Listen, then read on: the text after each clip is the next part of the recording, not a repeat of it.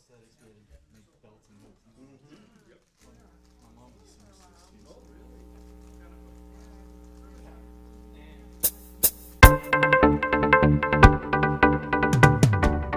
You are? The San Diego Inventors Forum. This is a lot of it. Get back on the wall. Glad you made it. What's going on here? Okay, welcome. I am starting off by again reminding you of something that's actually earth-shattering, and it's changed our country, and so few people know about it. It's a shame, but there's work underway to change that. That'll be how this whole meeting ends, and there's a flyer about it outside here.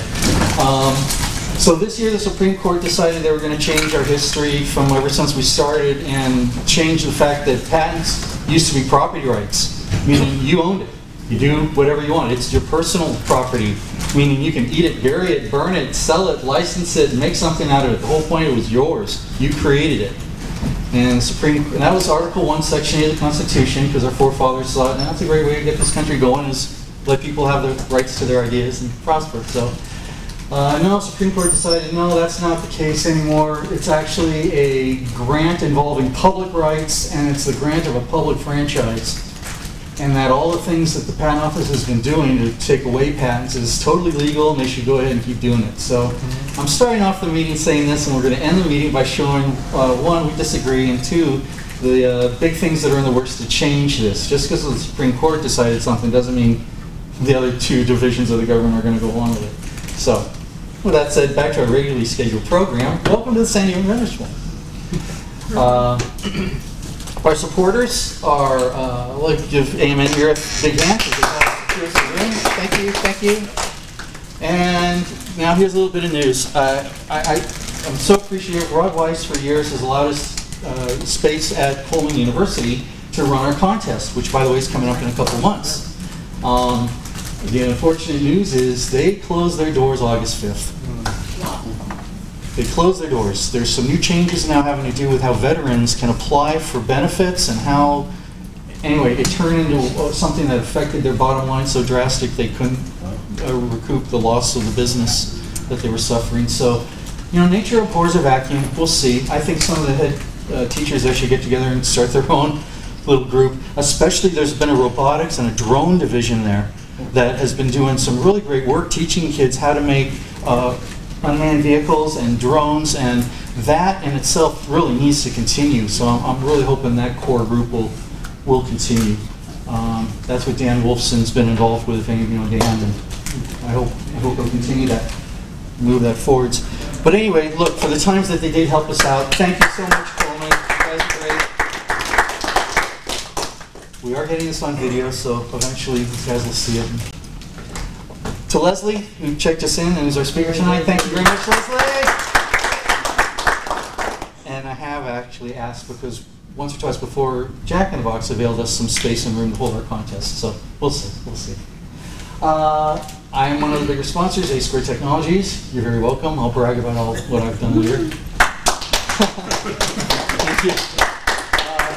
You're kind, thanks. David's not here tonight, but he's a silver sponsor. He's been our resident patent agent and is just a charm to work with.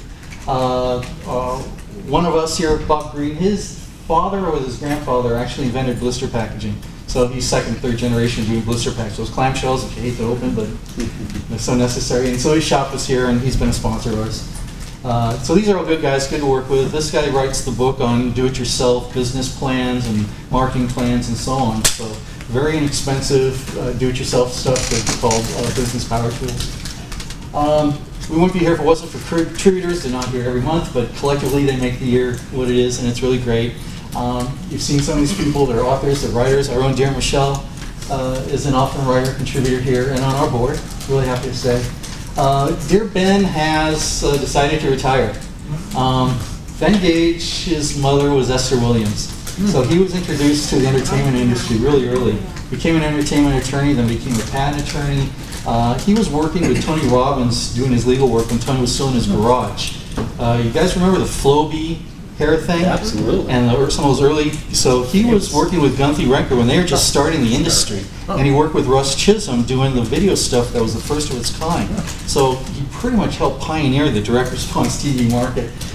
He's still a mentor. I meet with him for lunch. He's available to ask a few questions, but other than that, he's in the senior U.S. swim team, and he still plays water polo on the senior league. So I call him Aquaman. But anyway, he is retiring, so you're not going to find him answering his phone call. That inventions didn't come anymore. So sorry. Our dear Leslie is our speaker tonight. Great resource when it gets to really in the thicket of licensing, how to do this. This is what you hear about tonight. Our web developer, our other helpers, Jennifer and Alejandra and David, thank you so much for doing our videography. We appreciate it. All right, and then I am Adrian Pelkis, A Squared Technologies. It's my contributions that bring this together, keep it rolling. I am like you at heart. This is why I'm here. I'm an inventor. This is my garage. When I have the time and the chance, this is where I'm down and actually playing or doing something I really like to do, which most times doesn't actually accomplish anything, but it's fun. Just like any hobbyist or maker, you know, I'll try to make something work. Sometimes it's for a purpose that I'm asked. Other times, I make sculptures. I like to repurpose materials and make a sculpture that lights up or it turns on or something. I've got quite an assortment of sculptures now. So. But anyway, this is my being. Yes, I have a business. I made it into a profession over 30 years. I've helped develop hundreds of products, your products, and help them get them to market or help them get them licensed. Here's a few of them. I like industrial things. Projects that help mankind and the environment are my real core. So you're seeing things on here like the shopping cart wheels that lock up. Sorry about that, but it paid. Voice-activated switches. There's some genetic research tools, aircraft stuff. The middle row is all medical things, and then the bottom row is kind of alternative energy and electric cars and fun stuff. So that's just a small sample. I've been to this patent route now 15 times. I just filed my 16th last week. It's led to, some awards. Last couple of them have been up in LA with Mars City Design and some of the SpaceX groups and those guys. And that's actually led to a startup that I'm now really involved with, and we're hoping we can get it launched here pretty soon. So that's what I'm doing on that side. My other involvement is with the big national groups that help you inventors. So one of the bigger ones, it's great, they educate, they empower. It's the United Inventors Association. I'm really proud Eric's come down here to join us tonight and has been lately. Eric is a fellow board member with me over at UIA. So we're concerned about education and advocacy and working to create programs that bring more of both of those things to you guys. The other group I'm very proud to be in, we're a little more serious about the politics side. We're actually a 501c4, meaning our members are actually in Congress lobbying, as I've been as well. And I'll tell you more about that later. I'm also very proud now, I'm an advisor now with IGA, which is a group of all of us club leaders across the country. I'll tell you about this a little bit later. But we had to have a collective voice in Washington, and it's been accomplished. There is one, and it's a great group, and we meet once a month, and Eric as well. And we talk about best practices and how to get more information out to you guys. So because of this, we are seeing all kinds of opportunities for new speakers and new presentations, and you'll see, you'll see. Okay, so America's a great place, right? Mm-hmm. Yay! All right, I want to ask you to do the Pledge of Allegiance. By the way, I'm a vet, so you'll see that flag a few times, okay? It's to my heart. What's next here? All right, what's new with you guys? It's been 2 months. My gosh. Imagine you've had some new things to talk or brag about. Who wants to share something that you've done in the last couple months? Did anybody get a patent filed, for example? I filed a probate. That's the way to go. You're on your run. You're on your run. Good for you. You have 1 year now to see if you can do something, right? Very cool. I'm going to the Washington, the USPTO, the Inventor. Oh, you are? Oh, great. Have fun. Have fun. I'm not going, but you'll see some of our friends there. And that's very cool. And you went to, where'd you go today? Oh, to the Herald Lab Accelerating Program. Yes. Awesome. Awesome. Who knows about Herald Labs? Okay. And I didn't see any of the women that it's supposed to help raise their hands. Herald Labs Yeah, Hera Labs is a group run by women, for women, with women investors, and they help women get their businesses started, and they've now raised national attention, got national funding. It's a great success story. It's an amazing facility. They have space, they have coaches. It's just a fantastic organization that hatched right here in San Diego. And I'm so glad and delighted that you got involved, and I hope they can help you move that forward. So you imagine. Please give us the feedback as it goes too, okay? Right? Okay, awesome. Did somebody get a sale going? Get some first sales to market, something to market? Launch a new business? Close a business? Sometimes that's the best thing you could do. I'll share. I've been super busy. A lovely lady who teaches a course in educating kids in the jungles and third world nations had an idea for a product. And we had our discussions, and she in fact hired us, and we're now in the development. I'm working with a guy in Australia, and it's 18 hours ahead, so he's already in tomorrow. And but it's going to turn out. So we've started development of a new product that we hope helps people, which is pretty cool. Yeah, the last month I did file a patent for this 8th Sense project, and I'm sad to admit it, but we dropped the U.S. We're not going to go to the U.S. anymore. We're going to China. It's just not sensible at all to get a patent in the U.S. in our opinion. So it's a business choice. It's actually, we still have the opportunity. It's called a PCT. It's like a provisional, but it's worldwide. But the point of the matter is because we want to go to China. So to make the change, we had to show enough changes in the original provisional to show it was something new, of new nature, and a new filing, which in fact took a lot of work, but I think I got it. We added 3 new features to it. So yes, I filed a new patent too. Yeah, we're trying to get a business plan together for that, and we've got the pieces. We've hired out and got the market research work done, a 45-page book of information so we know where the market is.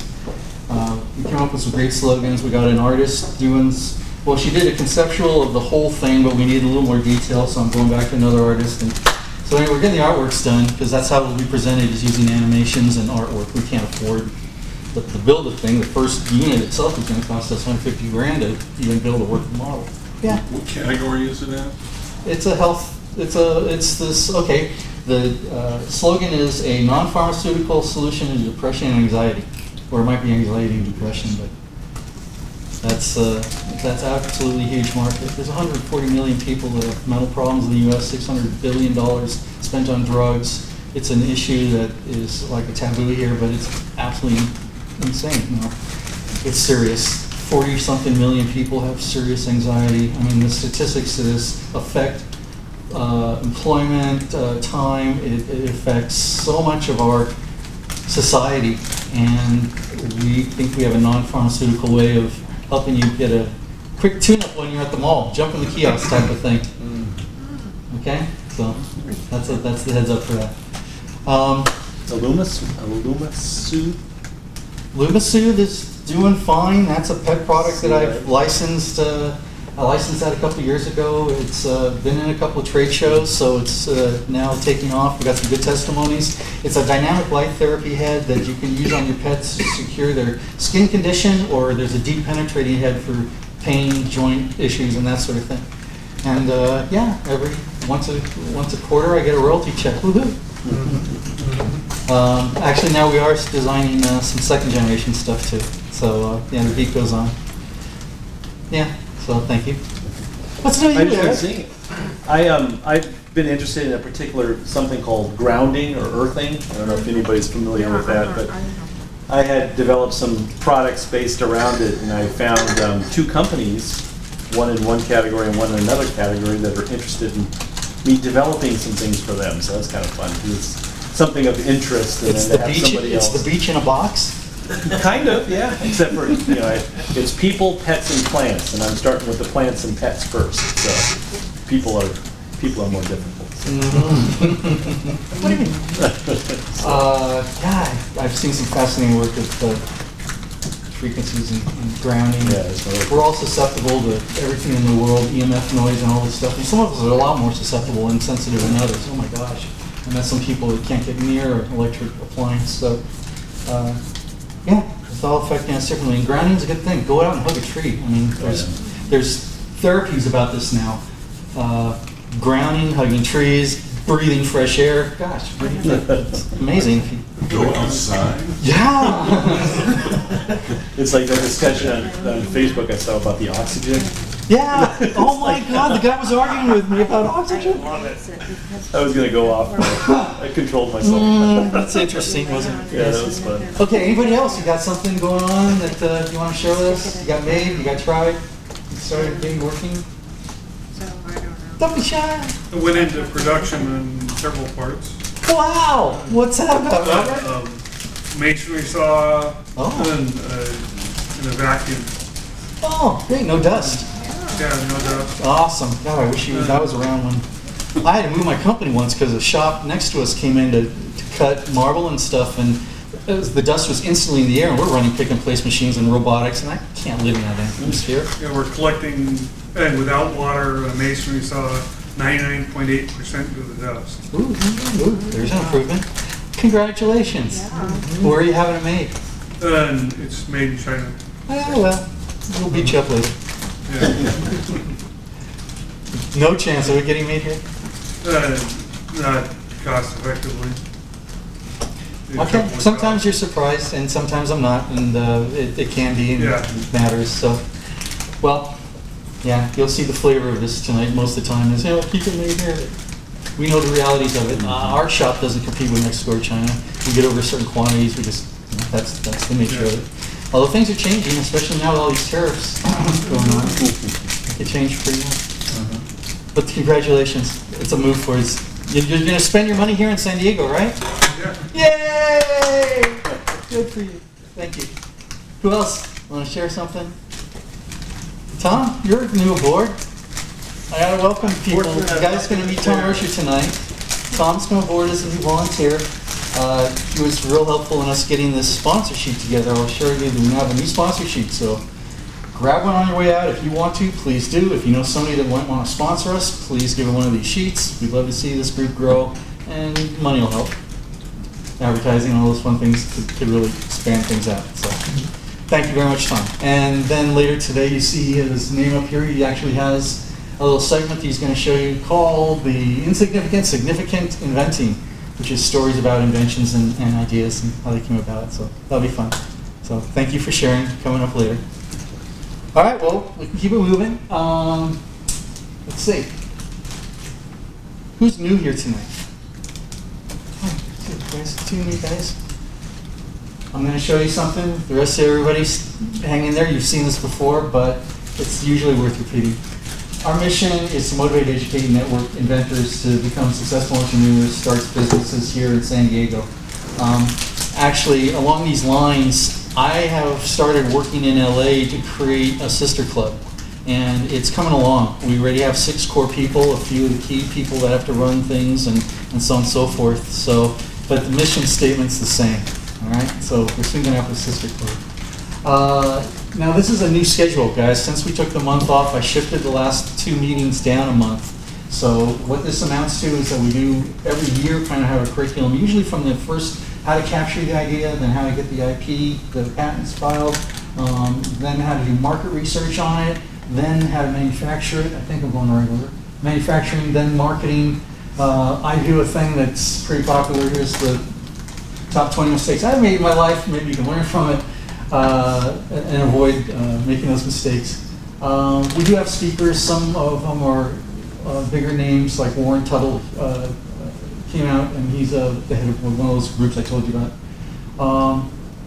Licensing tonight, you're going to have an awesome opportunity to meet Leslie, who's quite the professional, works with bigger companies, but really knows the whole gambit, including international licensing and really fine points. You're going to hear us brag tonight about Stephen Key. Most of his things have been household goods and pet products and toys. Leslie can take it to the next level. If you're talking about changing the world with some scientific innovation, she's the kind of person that can really get into that.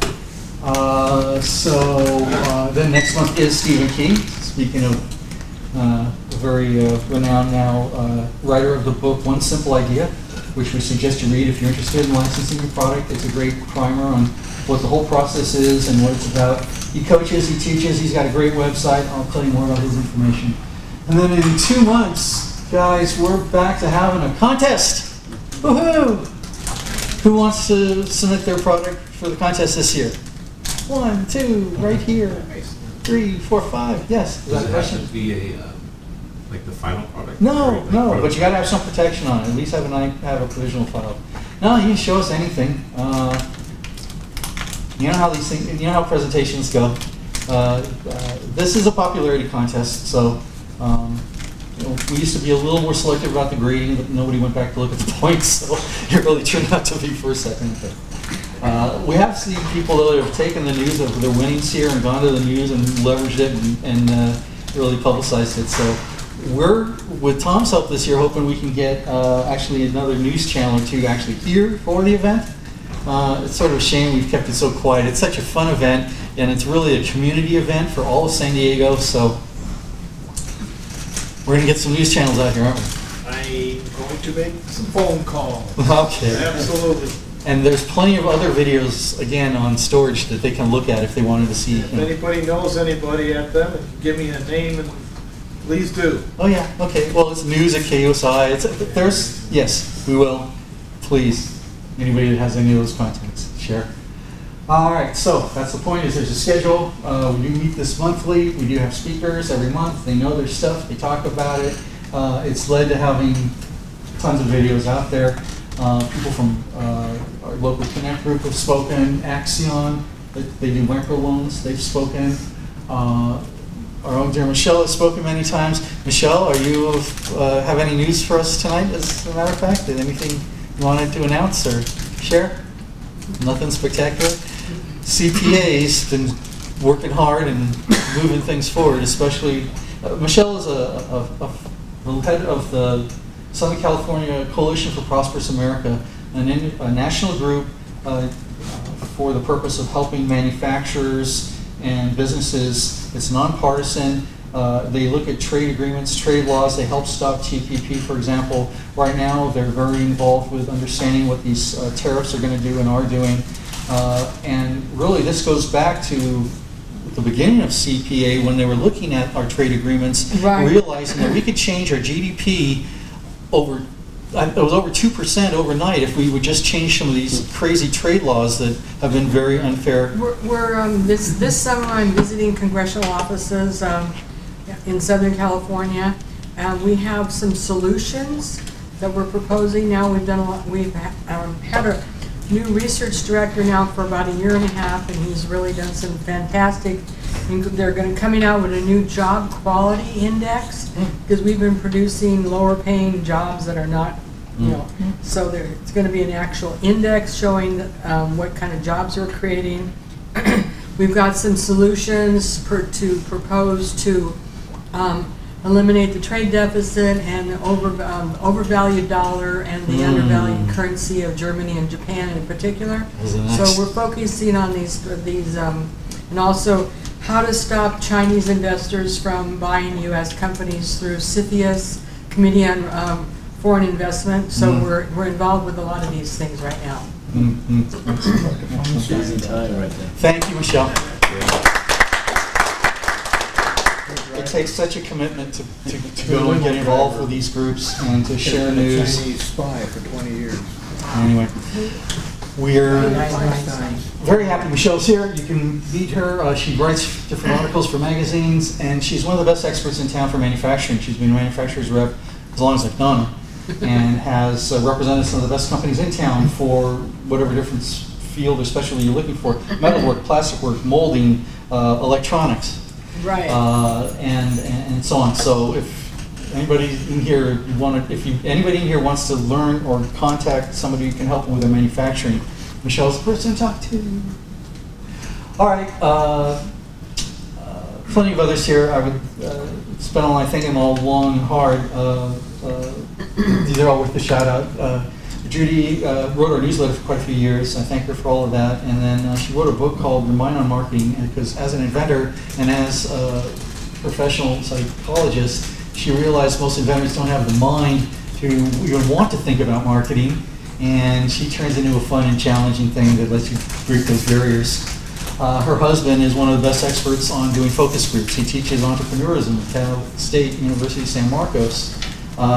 One of his sayings, I ought to get the bumper sticker made for all you guys, it's that a focus group, it can save you $1 million or make you $1 million.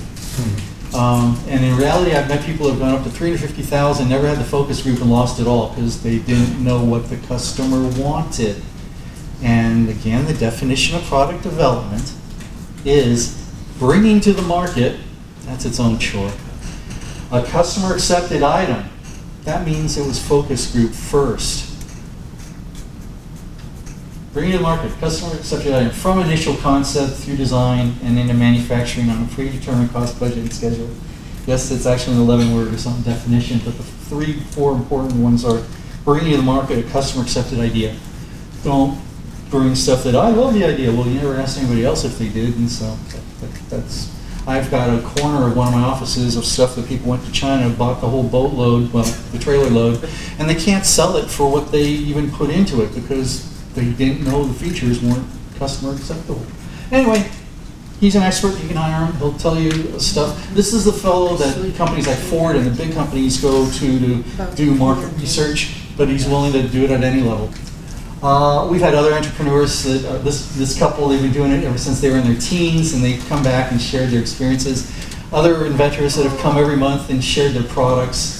Yeah, pet owners, we have a lot of people in the pet. How many people are working in the pet industry right now in here, working on some pet stuff? Okay, there's a couple. We have a number of people that are really into the pets thing, and yeah, Josh is certainly one of them. He's got a couple products. He's got this one, he's got a ball throwing thing. He goes to the pet shows. To bathroom things. Andrew's finally getting this to the market, and it's going into senior homes. And so anyway, the idea is we have different inventors every month. They share their paths and their products and their tribulations. And there's Josh again with his other product. And kids as well. We've had kids that are here that have come through the program and have actually created things. Do you ever see curly pets? Do you know what those are? It's like a little fuzzy thing, but you snap it on your wrist and it wraps around your wrist, and it's like a little. You've seen it? You know which one I mean? Well, 2 young kids your age, they developed that here in San Diego, and they came to this meeting and they won our invention contest. I think 2 years in a row. Mm-hmm. They stole the show. Yes, they get their products made in China, but they know their business inside and out, and they're doing really well. So young kids can be entrepreneurs too. It's just how creative are you and getting the word out. They did a Kickstarter campaign, and it was successful for them. That helped them launch it, and that's a social media play. And it really took them having a great video. Unless their parents were able to help them make that great video, but that's how you get it going. Anyway, up to some bigger players. If you ever saw the show Edison Nation, or you've ever heard of Inventus. Inventus is here in town. They help you go from product to market, do the I think that I was just talking about the social medias. Crowdfunding, yes. And then Louis Foreman, he started Inventor Digest magazine. The Edison Nation TV show was his. So he's got quite the career in this. So we've brought in all kinds of different levels of people that speak every month, all right? They were all videotaped and they're available. Our videographer now is David. Thank you, David. I'm very proud of one of my videos. I think it's like 30,000 views now. Is that 17 Mistakes video? So you don't have to wait till next year to see it. Dive in and watch it now, and you'll see why this whole group meets. I got very upset by people going to the wrong places at the wrong time and getting really ripped off. Going to companies like InventHelp or some of these invention submission companies. They've got a scam plan that they've been running for years, and when enough people get upset about it, the FCC finally closes them down and they rebrand themselves. So we know who the rotten players are that really prey on people's hopes and dreams, and we try to help you avoid that. What you learn here in this group is how to do things kind of like a la carte to get to what's called the next inflection point. Where's the next level where your company or your idea is worth a little bit more, then you can go to the next level. You do this and you take the steps, you'll bring your products to market. But some of these invention submission companies, I used to cry hearing people saying they got a loan on grandma's house so they can buy $12,000 worth of generic material that was useless. just garbage, useless, generic material. And that's what some of these bigger submission companies that ship rocks in the middle of the night give you. They've changed their picture a little bit. Was that one George Foreman was advertising? Yeah, well, they paid a lot. So. Yeah, there's a couple. There's a couple. Invent help we heard. I think I heard that somewhere, yes. Yeah, before this, before Dave here was Sydney did so many years of work. Sydney has a big art show coming up in Encinitas that we're publicizing on our Facebooks. And Danny, I heard you're going to play the music at the opening, aren't you? Yes. Woohoo! That'd be a twofer. What day is that? August 19th. 19th, a Sunday. 1 p.m. to 4 p.m. At Encinitas Library, right? Yep. Okay. And his artwork is up there right now. It is awesome. Up until I think the 17th. Sydney's amazing. He's an artist, he's a naturalist, he's an inventor, he's a videographer, a dear friend of ours. He's on our board here. And so anyway, he helped create our video channel and indeed created his own video site called Inventors TV. And the idea here was to get all the information we could as far as news for inventors and resources. And by affiliates, the idea was we were going to have our clubs all join, and our club did. I think AIG is taking the lead on this idea of getting the clubs videos together, but we'll be catering to individual inventors. When I say we, I'm helping Sydney on the project too. So yes, we have some sponsors for it. The idea is to have a channel, a webcast channel that shows everything video that we can find to help inventors. So that's what Inventor TV is. Okay, check it out. All right, how am I doing time-wise? 10 minutes late. So, that's okay, I don't think we got that many people here to start talking and bragging. Anybody have some new products that they wanted to share or get some feedback on tonight? Please do, Ruth. Well, I just got the prototype for the provisional patent that I submitted, and it worked perfectly fine. And I'm going to New Year's Eve next week. What is the it that you're referring to? Well, it's a new innovation for the same thing I've been working on, the bed sheets. Sheets, excellent. Excellent, excellent.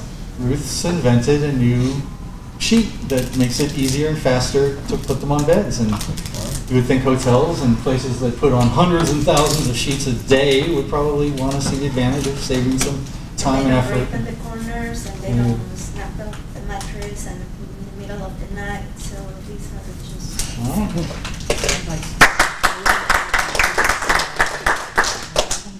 Keep it going, being persistent is the key here. The more people you see react to it and give you a positive reaction, the more you'll feel encouraged to do this too. So, good, yes. Okay, so you've been working on this as far as presenting it now for how long? Well, the first time was in September of last year, but I just have done a few presentations, including the one that I did here. Top Dog, was that this year? Yes. That was this year, okay. All right, so you're getting the practice of getting it out there. Have you been to any of the bigger trade shows yet, or No. homeware shows? No. Okay, all right. There's an expense to that. So this is for all of you that are wondering, how am I getting my product to market? There's a lot of ways. Social media, a real popular way though, is going to trade shows that are in your area and getting a little booth and showing this off and getting the reactions, seeing if people aren't in fact interested in licensing it or distributing it for you, which if you're at the right shows, this is where this happens and those connections are made. So that's a real popular angle too. There's of course the contests that are out there now and the TV shows that are out there. I wouldn't be surprised if there isn't a TV show just for women now, for women inventors. I don't know, there's one for unmarried couples. Yeah, there's all kinds of these shows. Well, we'll talk about that in a minute. So yeah, who else has a new product? Again, you can, by the way, for you guys that are new here, you can bring the product here. That thing you signed, since it's your first time here, was a notice that we will act as your witnesses that you did in fact present it here. This is a public forum. So if you present it here, this is a public forum, so it is a public showing. So it starts a 1-year clock that you have to file within. It's kind of like doing a provisional patent without filing for it. But you do have to claim this was shown on this date. So speak with your patent agent. Better yet, file something, then come here and talk about it all you want. And nobody can go back in the time machine. Unless, anybody invent a time machine yet? We just have this one simple little problem. Just the one simple Yeah. problem. That's true, it is. Just the one little problem. Well, I always ask that because someday I imagine someone's going to pop up and it's me maybe, and tell me, yes, we've finally done this. Now, believe it or not, there's patents out there on time machines, and I should bring it. There's one of a guy who created a spaceship that can fly in different dimensions. It's patented. So what's the point of this little discussion? If you can teach an art, you can patent anything. You don't have to reduce it to practice, but you have to do a really good job of explaining it.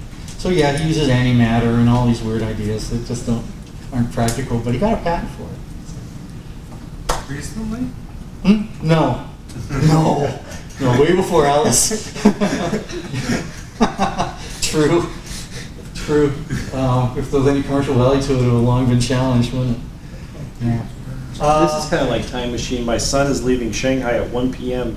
and arriving in LA at 10:05 a.m. on the same day. So yes, that's true. So that's kind of yes, we can do that now. weird. Yeah. Well, my friend in Australia, he's in tomorrow already. Yeah. And that's all a weird concept. So if you call him tonight, it's Yeah. already tomorrow. Yes. Yeah. I'm calling him around Explain that. midnight, and then it is. I can tell you the lottery numbers for tonight. It worked that way. That would be real cool. Wasn't that one of the Back to the Futures? Oh no, that was the book with the scores. That's right. Yeah, yeah, yeah. Same idea.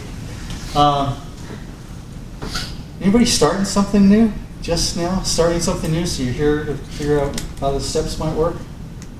So one of you guys approached me tonight about wanting to. Were you talking about that, or? Let's introduce yeah. some new members here because Yeah, there's only two of you. All right. Please. My name is Andrew. Where I'm at in the invention, I have a utility patent. I have a prototype. I'm here to kind of network, search for some manufacturer, kind of price it out. I have one in mind, but it's always good to shop around. Packaging. I have someone that's in LA, but I'm still kind of shopping around. I'm hoping to launch it before Christmas because it has to run along the line with Apple iPad, which iPads that you can Google it. They sold 13.8 million, annually. So it ranges from dual gender 8 to 58. So I'm kind of excited about it, but I need to. I'm here for a little bit of mentorship and also. Well, my first question is actually one of the things I know for saying. It's marketing is the horse that pulls the cart. So Marketing. Having all the patents and having designed it and developed it, and it's okay, that's great. Now, if you sell one, it starts the whole process of having a business. So marketing is what's going to make you sell one. Have you got any of the marketing angles figured out yet? I'm kind of gearing it to. I could do sell it to schools, private schools. You could? Personal? I can. Okay. Awesome. But the big idea is to license to Disney because once Star Wars comes out, Disney. So. Well, I think licensing to Disney falls under the caliber of working with a really major player. So there's where Leslie could come in to be a super asset for you to talk about dealing on those levels. She's the head of IP for Jack in the Box. So she's the one that makes all the license agreements for every one of the little toys and a lot of promotional stuff. And so that's well. Welcome, Andrew. We welcome Andrew to our group. Yay! And a number of us would love to help you figure out how to manufacture something. So we'll find some solutions for that here too, I'm sure. And you are my friend. What's your name? Yes, hi everybody. My name is Rafael, and talking about marketing, I'm working on a startup to connect people with top freelancers around the world. My reason for being here is just to get some feedback, some initial thoughts. We just launched the site, so I would love to get my business card and follow up on the conversation. And just like him, just getting some mentorship and connecting with people. Awesome, Raphael. Awesome. I've worked with Upwork lots of times. Used to be Elance, but I use Upwork and I get all kinds of different professionals. What kind of people are you dealing with? Are you talking about .com? Is that what you said? Or Yeah, it's a great question. Very similar to Upwork and Fiverr, some of the most popular platforms. But when you work with those platforms, you work directly with the freelancers. Sometimes you get good ones, sometimes you don't, and you have to search for more. So with us, we're going to have a person, a project manager that ensures that the quality is there, so you don't have to be looking for freelancers. They're already going to be vetted, so you only work with top freelancers. So if you're looking for web design or paid advertising, that's a solution that we can provide. So your profit model then is charging a little bit extra for that. It's value service. Correct. Okay. That could be worth it. It's called Hyper, HIP, the number 3R.io. I know it sounds different. It's Hyper basically, but instead of an E, we turn that into a number 3. So Hyper.io. Our company's 8th Sense. We're using the 8th as the anyway. Yeah, graphics and images and logo. Awesome! Congratulations! Good luck.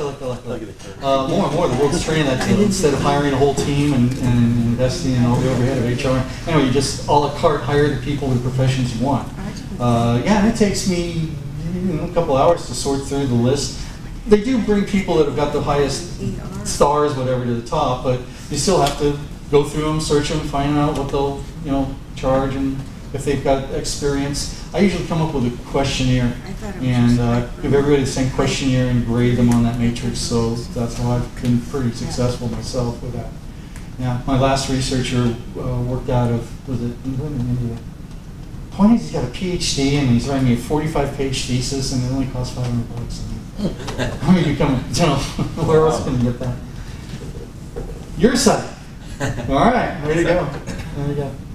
Anybody else? You got something starting up, something new, moving to the next level? Dan, what's happening with SIPSy? We're in the promotional product space now, and had a great showing at the Promotional Product Expo in Las Vegas.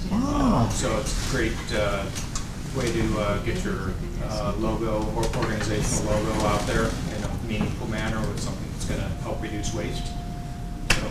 Awesome. Yay, Dan! Yay, Dan! I'm going to brag about you a little bit later in relation to the show that we did that you did here. So, but you're getting sales going. Is the bottom line? Yep. Yay, Dan! That's what we want to hear. Dan, what show is that? PPAI. Awesome. Very good. Who else can I pick on because you guys want to tell me about what's going on? Sweet. Yeah. Well, okay. I won't drag it out of you. This next month, again, is Stephen Key. He'll be the inventor and the speaker of the month.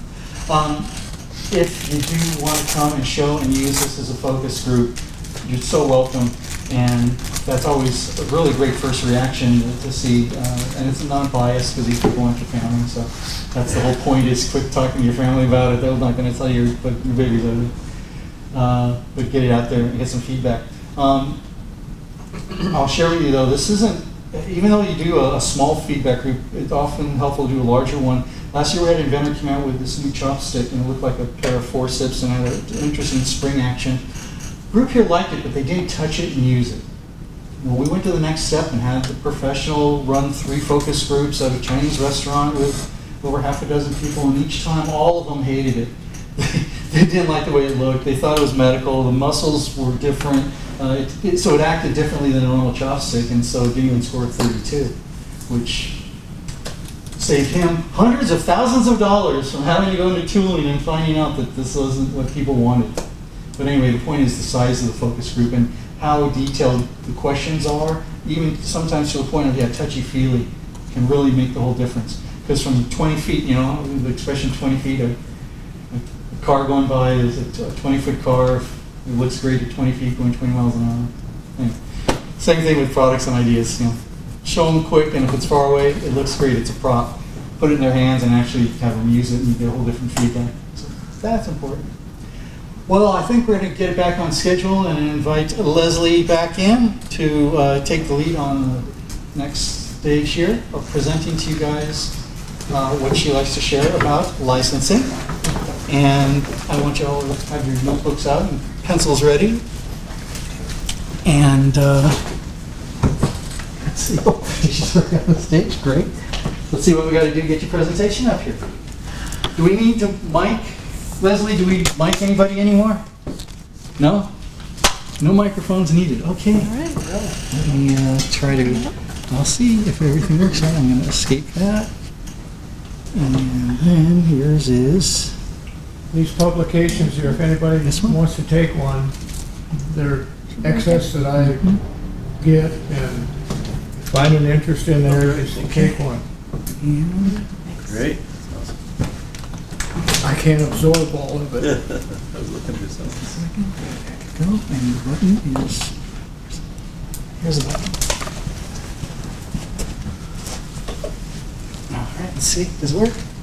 It's working, yay! Perfect. Okay, ladies and gentlemen, it's my honor, it's my delight, it's my privilege to introduce you to Leslie Wagner, our resident expert on IP and licensing.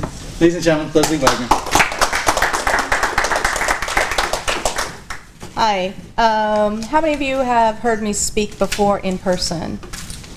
And how many of you have gone online and watched our video series? And okay. So the reason I ask is because what I'm not going to do is, come on. Lower right. Lower right. There you go. There are some areas of IP that I'm not going to discuss tonight, and that's simply because you have the ability to go over to our SDIF website and watch my prior videos. I don't like to necessarily repeat topics that I've done before because, one, for those of you who come and have seen me talk before, that's not all that interesting for you, and two, because the information is readily available. So this is not going to be part of the discussion tonight. Which one did you push? IP basics. I'm assuming that the fact that you're all here, you have some idea of what IP even means. Please tell me you do by show of hands. Computer address. Correct, but the wrong one for tonight. Intellectual property. So tonight I'm not going to talk about intellectual property again because you should already know it, but if you don't, you can go to the website and look at one of my prior videos where I talk about exactly what intellectual property is. I'm also not going to talk about how to find a licensee. Again, one, because that topic's already been discussed and is available, and two, because we could go all night. There is additional information that I provide to you kind of on a one-on-one basis. We can talk about that a little bit later, but again, that's not a topic for tonight. I'm going to tell you all the things I'm not going to talk about before we get into things that we will, just so you're clear on what the purpose of tonight's discussion is about. This is not a discussion on how to negotiate a licensing deal because, one, that's not a one-session understanding of even how to negotiate through a licensing deal. That is something that I do on a one-on-one session with you. There's a lot that goes into that, a lot of planning, a lot of strategy before you even get to the word negotiation. Key licensing deals and terms, this kind of goes along with IP basics. Until you understand what your intellectual property portfolio is, until you understand where your opportunities are, you're not ready for a licensing deal. And that brings us to tonight's discussion. I'm going to take you not one, not two, but probably 3 steps pre-licensing deal. Really want to get into, really, are you ready? Because unfortunately, I meet with a lot of people who they think they're ready. They may even have already gone so far as to talking to a prospective licensee, and they're not ready. They fail miserably. Because there are a lot of steps involved. There's a lot of pre-thinking that you need to understand about yourself, about the product, about the market space. And unless and until you know those things, I don't think that anyone should be seeking out a licensee. And here's some of the things that we're going to talk about. In today's climate, where everyone is bombarded with new products, new services, new ways of doing things, new ways of seeking information, new ways of watching entertainment. The reality is, in order to connect today, you need to have a story. And so my new approach is, how can you create a story for your product, for your brand, for your licensee to be able to connect with you? And the connection is really related to sometimes on an emotional level. You know, what problem are you solving for the individual, for the environment, for, you know, a segment of the market, whatever the case may be. But having some sort of connection to make them want to buy into, you know, your brand, your product, you know, wanting to do a license deal with you is something you should really think about. You know, there are a lot of ways that people are doing that today. They're doing it through this so-called, you know, charitable angle, where, you know, you buy one, I'm going to donate one, or you buy one, I'm going to donate some of my proceeds or profits, or, you know, they're creating this connection. And for a lot of companies, that's working. Tom's is obviously one of the biggest examples of where that's working. But it is being oversaturated right now. A lot of people are taking that angle, and they're not being successful, or they're not being sincere. And the worst thing you can do in this age is be insincere. You also want to make sure that you're not tapping into a connection that's already near exhaustion, right? So you can't be, I don't want to use this word in this particular way, but another Me Too. And I'm not referring to the Me Too movement. I'm just saying you're another one of many who are essentially doing something similar, or in a way that's similar to what a lot of other people are doing. So you're losing that somewhat level of credibility, uniqueness, and maybe even some level of connection, because you know what? People get burnt out. When they hear the same message over and over and over, you lose that connection. So find a way to stand out and create your own connection. Think about how that connection might evolve over time, not only for your brand, but for your product line, and we'll talk about product line in a few minutes. Because you want to make sure that whatever that connection is, that it can be maintained. You know, that it can grow over time, that you can create that connection. So if in fact what you're thinking about is something that someone would buy over time or on a repeat basis, they're doing that because they've created that connection. Because brand loyalty is really fleeting at this point in time. They're really looking for value, a strategic angle, a product angle, but most importantly, I think they're looking for that long-term connection, and that seems to be making a real big difference in today's market. The licensee and the potential consumer need to believe in your product or brand, and so again, that connection is very important. Depending on where you are and how far you are in your process, you may already be working on that. You may have already developed some of that. If you already have a product that's out in the market, you may have an opportunity to get some feedback from people who have bought your product or invested in your service, and get testimonials from them. And be careful, though, when you get that testimonial, make sure it's an earnest one.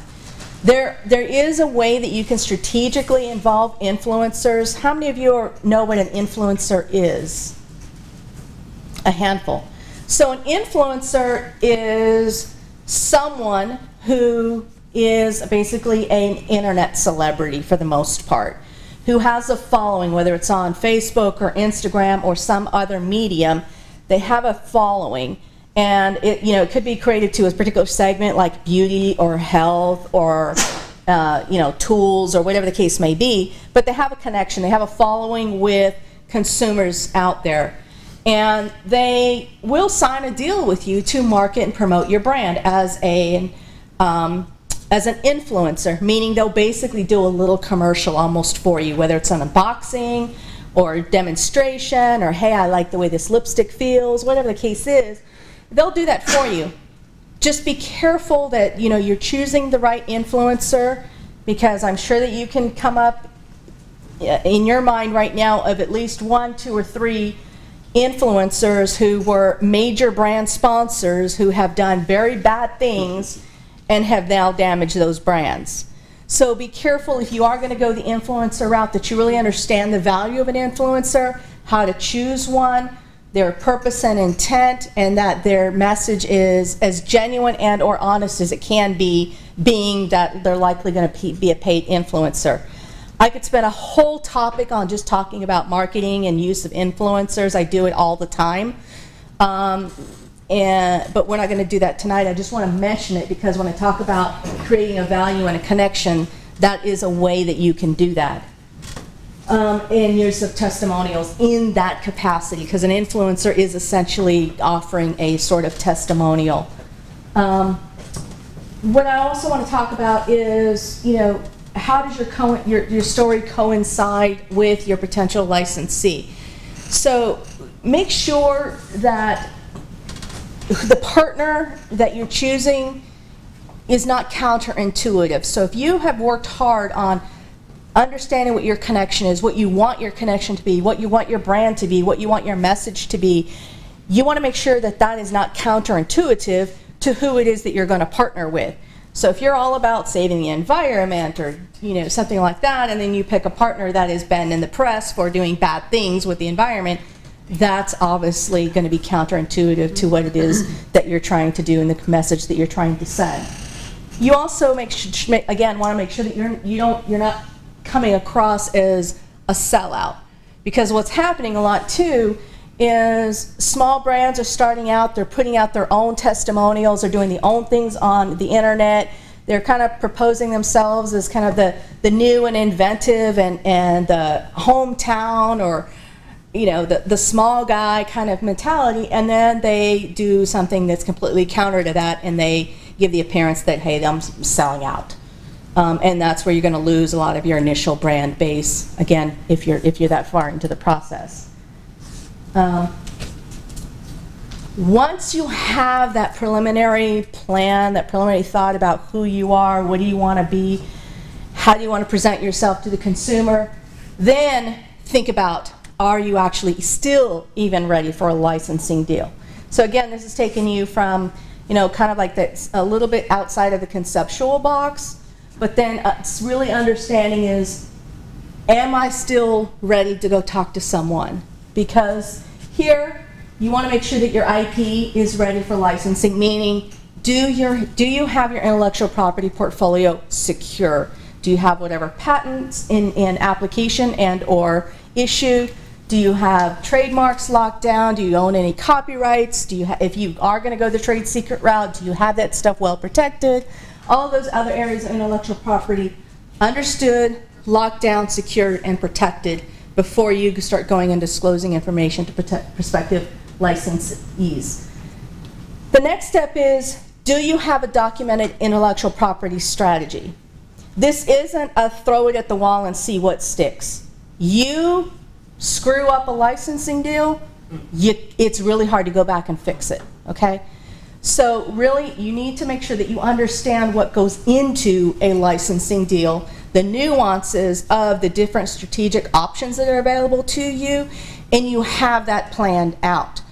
What I do is, once you have your intellectual property secure, I have basically a framework that if I sit down and work with you, we kind of map things out. We have a broad understanding of who you are, where you are, where do you want to go, what are your market opportunities. It's a whole checklist, if you will. It's a readiness checklist that then we take that and we can put a plan together so that then we get to the point where we have basically what I refer to as a one sheet.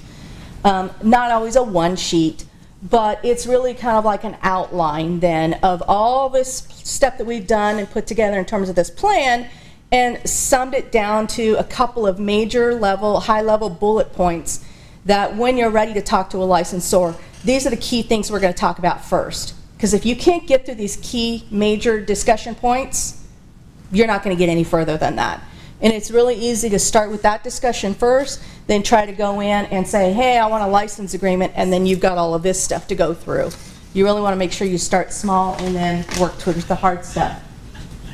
If you are beyond concept and you are in a commercialization phase already, think about, are you already a household or new or emerging brand?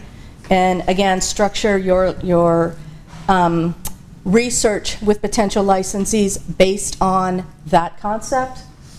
I'm going to skip down here for a moment first. Sorry, here. Do you have metrics that are available? If you are already selling, what are your ratings? What are some of those metrics that you can show that demonstrate some, initial or preliminary success that you've already had? Whether that's consumer ratings, whether that's reviews, whether that's sales numbers, number of downloads, if it's something that's viewable or downloadable or accessible, via the internet. Obviously, all the financials that go with that are kind of a no-brainer. That's why it's not up here, because if you don't know your numbers, then you're not going to get anywhere. But these are some other things that you need to be aware of. And what does your online presence say about you? That's not just Googling yourself or your product or your brand, but doing some more exhaustive and extensive research about people who have bought, people who have looked at your product, look at your metrics related to your website. All of those are tools that are readily available. They're not very much money. Google Analytics is a real simple one. It doesn't take a lot to learn that, but it's really informative and gives you a lot of digestive information about who's really trying to find out information about you, and then obviously who's bought. And those are all good metrics to have available, so when you are talking to a prospective licensee, again, you're demonstrating some level of preliminary success before that will hopefully get them excited about wanting to do business with you. If you're not already there, how are you going to get there? Because you can't simply rely on the prospective licensee to have all the answers, know all the answers, and really have the direct path to get you to market. So have an idea about what you think it's going to take to get you to market. What are those distribution logistics? And I'm talking about the entire supply chain, right? I'm not just talking about how to get it off the truck or out of the warehouse over to a retail space, shelf space. I'm talking about the entire logistics of the supply chain. You got to have an idea of what you think that might take if you haven't already, because again, that's not only going to help you understand what it's going to take to get your product to market, but as you're working with a potential licensee and these issues come up, these questions come up, these discussions are part of the negotiation, and you have to have an idea of what that means to you. Think about the ways in which you're going to sell. Obviously, online or brick and mortar, the two obvious, right? But consider that brick and mortar is severely shrinking. The cannibalization of the brick and mortar space is phenomenal. Stores are closing every single day. And not only are stores closing, but store and footprints are getting smaller. So in order to get on that shelf space, it's a highly competitive environment. And so you've got to have either a unique opportunity, ability to demonstrate that you have a product that could displace something that may not be selling, that's a higher value product, that's a better value product, or it simply has a perceived value to the customer that's simply going to help product move. Because the reality is, retail space is not going to automatically sell your product. I'm sure you've all been into a store and seen that clearance or discount aisle. It's there for a reason, because the stuff didn't move. Just because it's on the shelf doesn't mean it's going to sell. So there are obligations between the licensee and yourself that relate to how to market and sell the product. And though, again, that's an area that you really need to think about, because just because you've got that licensee, just because you made it onto the shelf of a Walmart or a Best Buy or wherever, does not mean they're all going to sell through and you're all going to get rich and you're going to get your big fat royalty checks. It's just not going to happen. So think about where your product fits within the retail space. What are the best mechanisms to get that product out there to market? Because again, you want to make sure that your licensee fits and you guys are on the same page relative to that, and that you have success in being able to reach that goal. Continuing with that is, how do you see your brand growing with that licensee? Is it scalable? Is it really just are you really a product or a product line? So the difference is kind of a one and done. Is this a one-shot deal? Do you have opportunities for expansion? Do you have opportunities for growth? Think about the kind of single-use kind of razor blade model. That's always an excellent example. You might give away the razor for free, but you're going to make a killing on the razor blades. Maybe not so much in today's market with some new competition, but the idea is that you have a model that is going to be scalable, that's going to have some longevity, that's going to give you and the licensee some long-term revenue stream, and hopefully have the consumer coming back more and more and more, and or referring them to people so that they buy your product. So you get the benefit of returning customers and potentially new ones. If you have a unique value proposition, again, it's rare in this day to say I have a completely new, unique, rare product. In most cases, you're looking at some sort of displacement or a kind of like the better mousetrap, another way of doing it or better way of doing it. But it being absolutely, completely brand new and unique, probably slim.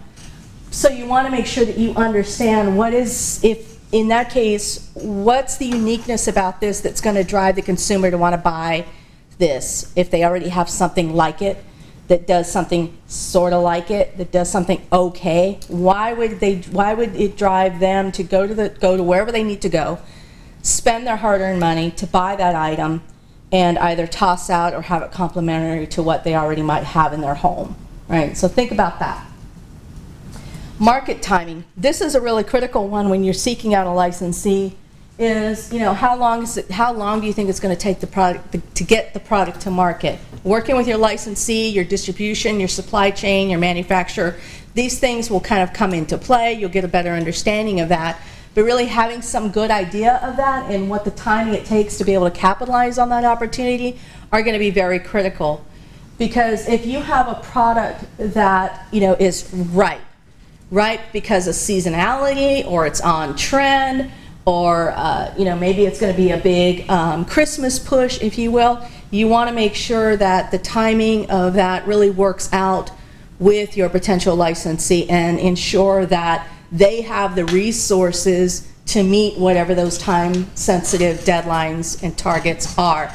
Because the worst thing you can do is with an on-trend or a seasonal product is miss those windows of opportunity, because the next cycle is a very long ways away. And what's happening between that cycle could be nothing, could be some improved product improvement.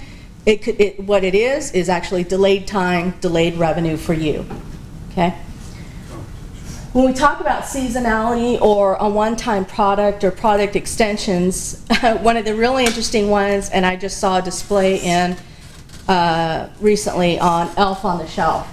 How many of you guys know what that is? Okay, so it started out as some little elf. I've never bought it or bought into the whole thing, but I get it. It's a little plush guy that moms and dads buy it, and it's kind of like a little threat. They put it on the shelf, and it's Santa's helper. It's Santa's eyes and ears to kind of help kids, stay in check right before Christmas. And there are a lot of games and little strategies that go with that. People may have a lot of fun with it. But it started out as just this little plush with this kind of story that he's Santa's helper. It is evolved into an entire product line. Movies, books, games, clothing. I think there's going to be an animated video, another animated video about it coming out soon. So, here's an idea that started out, really small and has grown exponentially through product extension. What was intended to be probably a one and done seasonal product, hey, if I sell 1,000 of these or 100,000 of these every Christmas, great, has escalated across the board in so many different market opportunities and areas. So that is something that, I encourage you to think about when it comes to your particular product that you're looking to commercialize, because the reality is there's probably more market opportunity than you initially realize. Certainly, probably in this case, far beyond what that person initially thought. Okay? Now, you've done all of those you've done all that preliminary work. You think that you're ready. You've got your checklist. I'm ready to start thinking about reaching out to a licensee. So, who is or what is a licensee? Ask yourself that. Who do you envision partnering with and why? Come up with the whys. You might want to do kind of like a little pro and con checklist of why you think that they're the right licensee for you. And keep in mind, there's never just one. There's always an opportunity to engage conversation with and even have contracts with more than one licensee. That's part of the strategic plan. But you really want to think about who your prospective licensees are. What are their current products? How do they fit with what it is that you're trying to do? Is there that connection? Does it fit? Is it a piece of the puzzle, or is it a total outlier? You absolutely don't want to do business with someone where it's a total outlier, because you're setting yourself up for some serious pitfalls, gaps. I'm not going to necessarily say failure, because you still could have some success, but to get there is going to be a lot more work for everyone involved, because it's not an area that they're necessarily particularly familiar with or have expertise in. Where are their products currently sold and distributed? Again, because this connects to what you think that your plan is and where this fits. If they're only brick and mortar, but you want to do online, or they're only online and you want to do brick and mortar, whatever the case is, you want to make sure that they have the model and they have the means to market and commercialize your product. And going back to that connection, that story, what do they understand about your product? You've got to make sure that you have helped them as much as you possibly can understand why your product, your brand is a good fit for them and their portfolio, and that they want to be a partner with you as much, if not more, than you want to be their partner. Okay? Kind of make them beg for it a little bit if you can. What are they, when or how long will it take them to monetize the IP? Again, that leads to where they are, where their expertise is, what does their supply chain look like? Are we talking about licensing? Are we talking about manufacturing, distribution? How much of that concept to commercialization are they going to be involved in? How many other parties are involved in it? What resources, whether it's R&D, tooling, marketing, sales, all those other areas, how invested are they in those? Because those are going to determine how long it's going to help to get your intellectual property monetized, meaning you're making money, okay?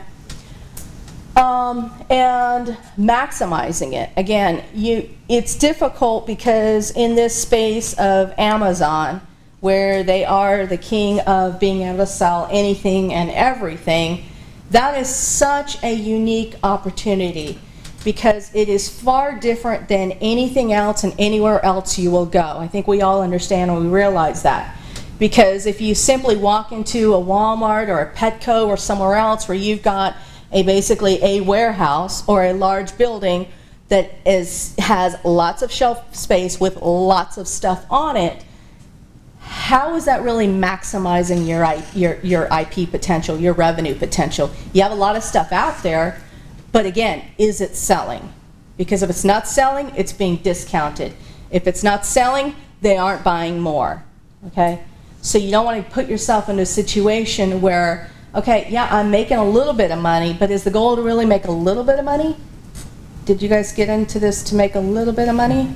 I don't think so. I think you want to reach any maximization of your IP potential that you possibly can, and having the right licensee can help frame that for you.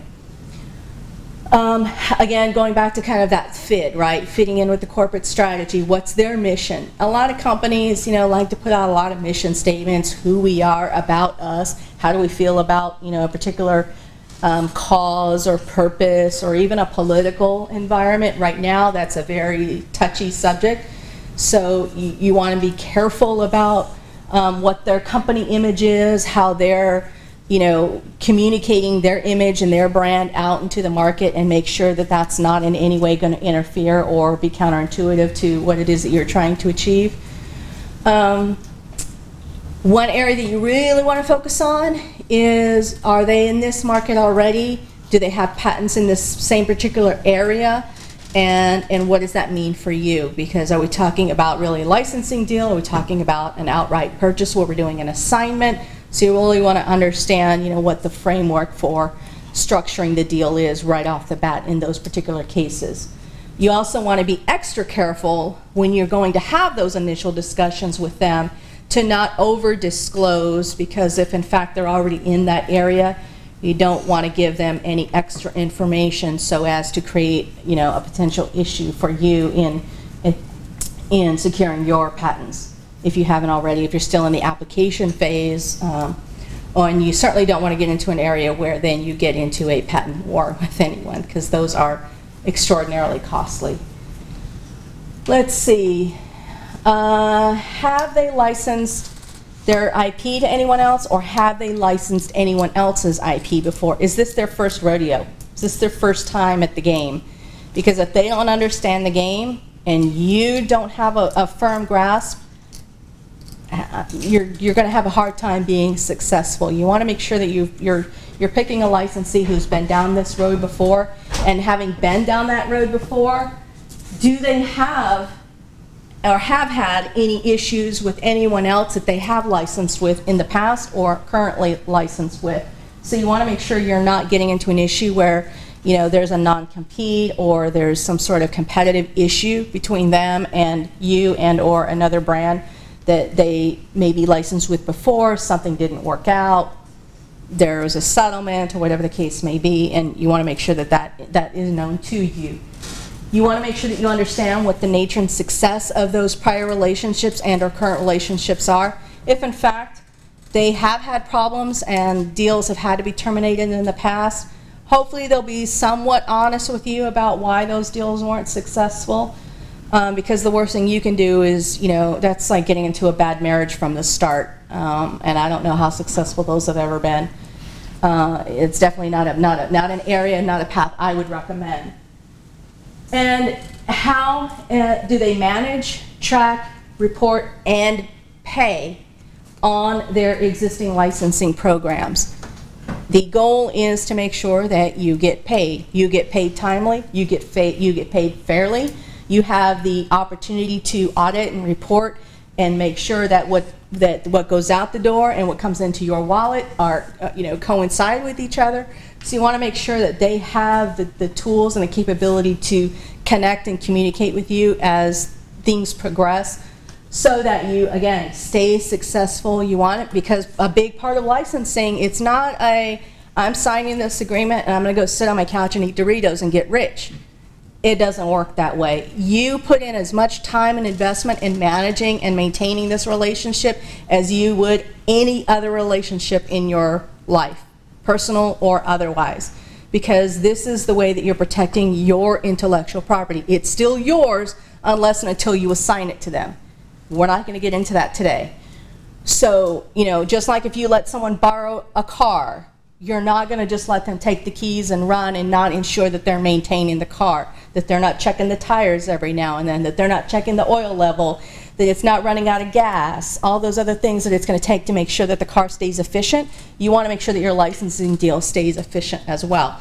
So you are going to want to make sure that they have a successful program that you guys can work together to stay connected, stay communicated, and stay informed. Because if and when things start to go bad, you want to know about those things as quickly as possible before the deal is completely destroyed and done. Okay? It's just like in any other relationship. If things are going bad and nobody's talking, and you're in the same room all the time and nobody's saying anything and just looking at each other with blank stares, I think eventually that's going to lead to a problem. Same thing here. You want to make sure that you're in constant communication, not badgering, not harassing, but staying in communication enough so you know things are progressing as they should, according to the deadlines that you agreed to, according to milestones that you've agreed to, according to payments schedules that you've agreed to, because silence is going to kill your deal. Have there been any other disputes?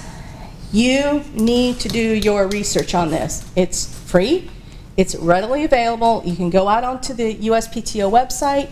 You can even Google simply and, Google, litigation or infringement or, lawsuits with a particular company, and you can find out how things have gone before. If they're not being readily, apparent or transparent, with you, you want to make sure that you go in prepared as well. Because even if something didn't go right, doesn't mean they still can't go right with you, but at least you want to come in armed with some of that information. You could say, hey, I understand you had a prior deal with, you know, so-and-so.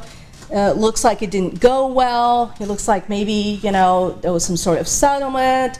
While I know you can't disclose the terms of the settlement, you know, what can you tell me about maybe what didn't go right, and what can you do different in this deal with me where we're not going to have this same issue, you know, come up again. So make sure that you've done your essentially due diligence in that respect, because again, you don't want to get into a partnership or with a licensee where there have already been problems, and these areas, infringement and validity, are killers in a deal.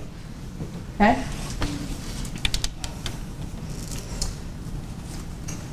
So, you know, it's critical to, what I say, be in the know. You know that old NBC hashtag, the more you know, ding, ding, ding.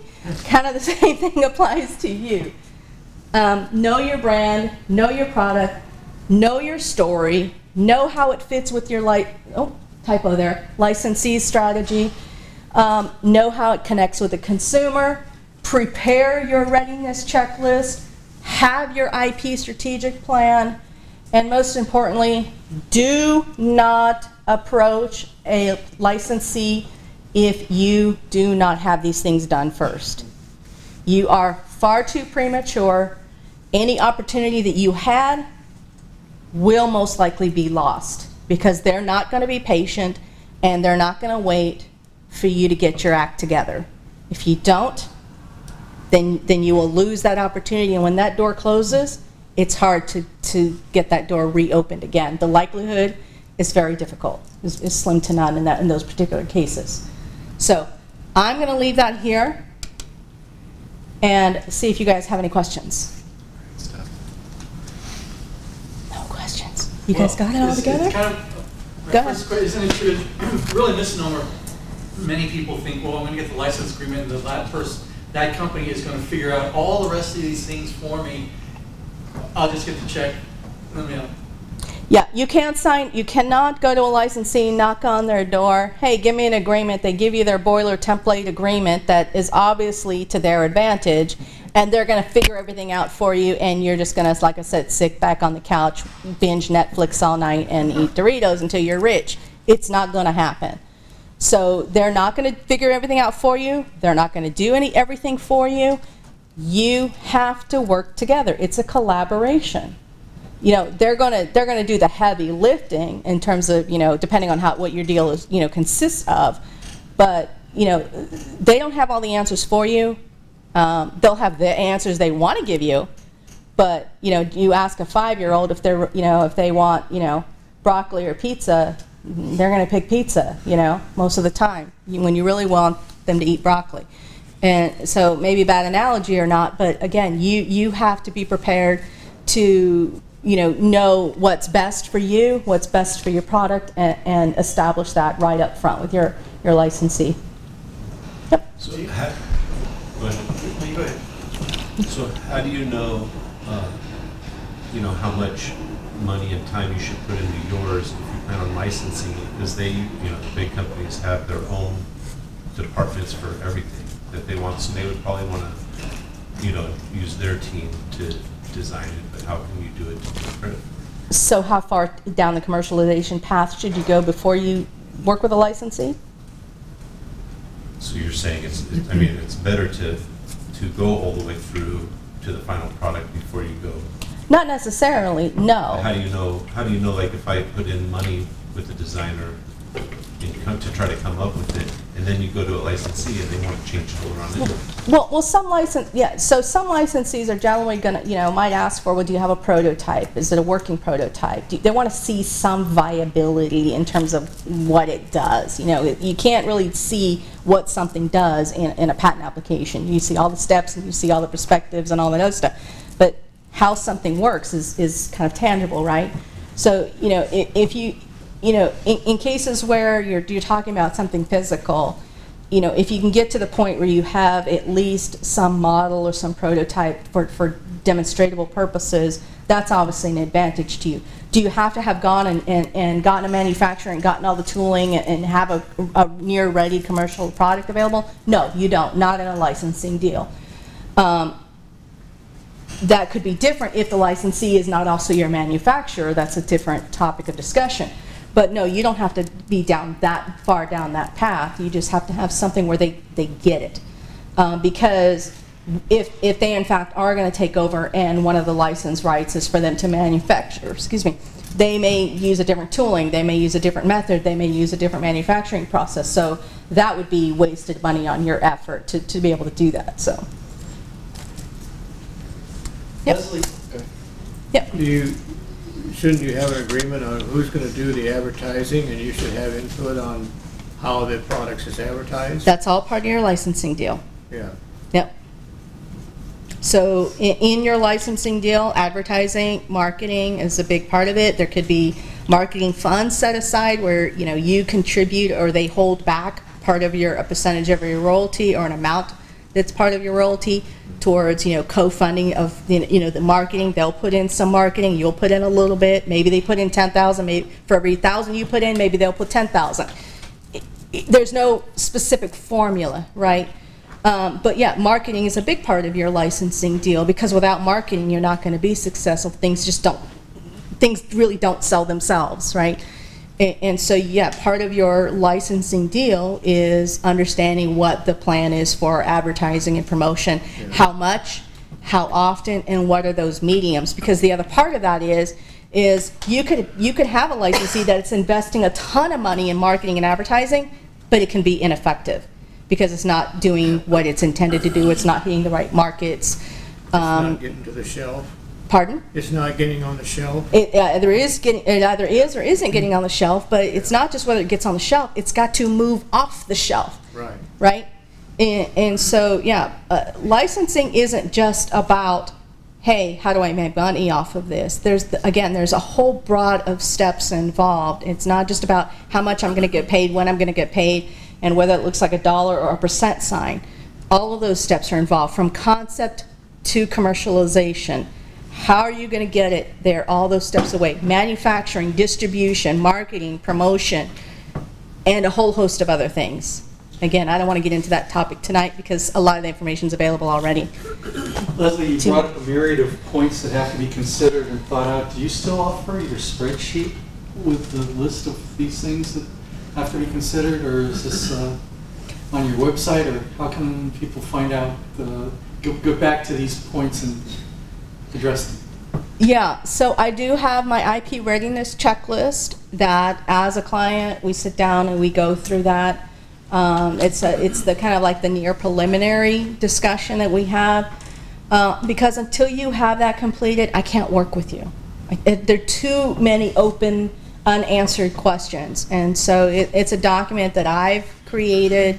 It just asks you a ton of questions, somewhat related to this. Some go far more into the next couple of steps, but unless and until you have that ready, I just can't really work with you. But yes, I do make it available, but on a client basis. It's not posted anymore. Thank you. I'll get to you in a minute, Ruth. Do you have any general advice for this situation? So my product, SIPSI, made in USA. It's very important to us to ensure that anything with the SIPSI name on it is made in USA. If there are licensees interested in manufacturing the product that's covered by my intellectual property overseas, I'm saying that I'm interested in having that conversation, but the SIPSI name has to come off of it. Like, do you have any sort of thoughts or advice on how to proceed with that? What things I should look out for, do, not do? Well, yes, you could do one thing, which is say, no, part of your license deal is that the product is manufactured within the U.S. It's going to narrow, your manufacturing capabilities, unfortunately, because manufacturing in the U.S. versus overseas and costs and all of that. That's something you have to work through with your prospective licensee. But what you could do is sell it as a secondary brand or off-brand, right? And so you could offer them the rights to that, that intellectual property for them to produce a non-SIPSI branded product that may do the exact same thing or may do something totally different. But that's called territorial aspects of the licensing.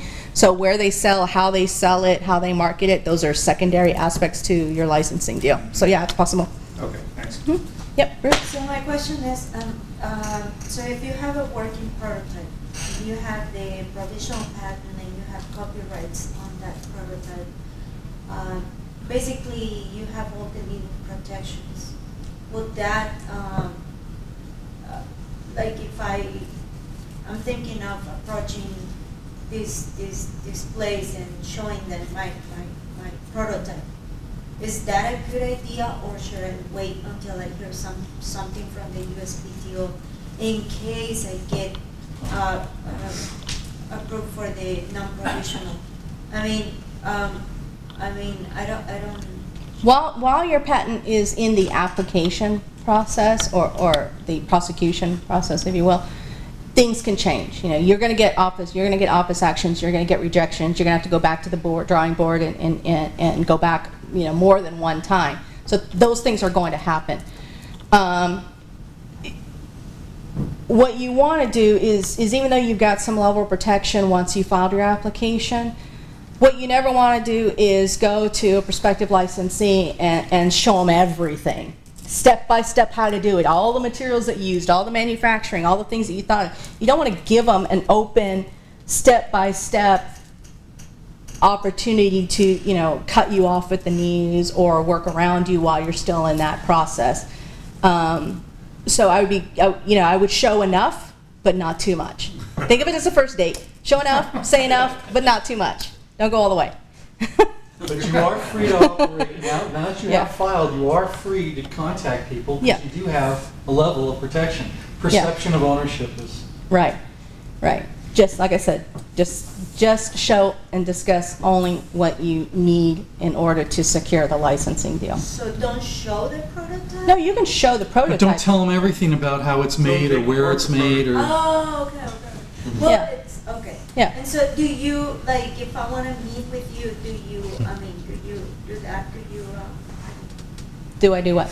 Like, can I meet with you and see about, you know, like, on a licensing deal? Like, based on the fact that couple of companies already contact me, but... As long as you have some of these other steps done first. If these other steps aren't done first, I can, so here's my thing. I am completely honest, completely transparent, and as black and white as you're going to get. And my goal is not to sit here and spend hours and hours and hours walking through every step, every nuance. I can do that, and I can sit back and I can start making money. Crazy. But that's not what I want to do. I want to provide you with the tools, the information, the right level of help to get you where you need to go, because that's what's important to me. Not sitting here and dragging on and dragging things on and billing you hourly and I don't get joy out of that. I don't derive anything of personal. Someone who's like me, I've been trying to get all those steps down, but I get stuck on something. And that's fine, as long as you've shown, you've demonstrated, you know, understanding, capability, knowledge about, you know, all these things that I've discussed tonight, all the things in my prior videos. If you have all of that awareness and understanding, and then you come to the table and say, here's everything I have, we'll go through that, and anything that's missing or not there or not clear, that's a good starting point. But starting from, you know, scratch or, you know, ditch level, it's too much effort for me, to be quite honest. Leslie isn't going to go out and make the connections for you either. Yeah, no. This is, I've had great success working with Leslie personally in the past, but it was after a year and a half of actually going to trade shows, getting the marketing results, knowing and actually making an association with a company that we grew, and it actually turned into a memo of understanding. We went through enough meetings where we had a basic framework of what we thought our agreement should and could be. And it wasn't until then that we approached Leslie to come in and help us figure out, you know, how to do this correctly and protect our side of it as much as we could, which worked out quite well. So, but it took quite a bit of getting ready and prepared. That's not Leslie's job. Yeah, I just don't want to. Eric, this is the last question, by the way. It's not really a question, but what I love about Leslie's information is the licensee or potential licensee is investing more than just the product. They are investing into you, the expert in that area. And I have found that often the case is that your product might even be skipped on, but they want you involved, and so you're able to offer other products and other ideas. Yeah, if you're a rock star, they want to work with you. This stuff is this is great. I do want to skip Andrew. He's got a question. Yeah, I've kind of gone through your checkoff list. I think I'm pretty much there. My ultimate goal is to work with Disney Accelerator. Have you heard of Disney Accelerator? So it kind of ties into with Dave's question. I have the utility patent. I have the prototype. I'm almost at manufacturing, but just saying don't show too much. They might say, like, you know what, I like the product, but I like to tweak it a little bit. I've already spent money on tooling, and then so my question is, have you worked with Disney Accelerator? And at this point, I mean, it's kind of gray, because I just kind of know from right now, but is Disney Accelerator, are they friendly, with working with people? I've not personally worked with them under this new platform that they're doing.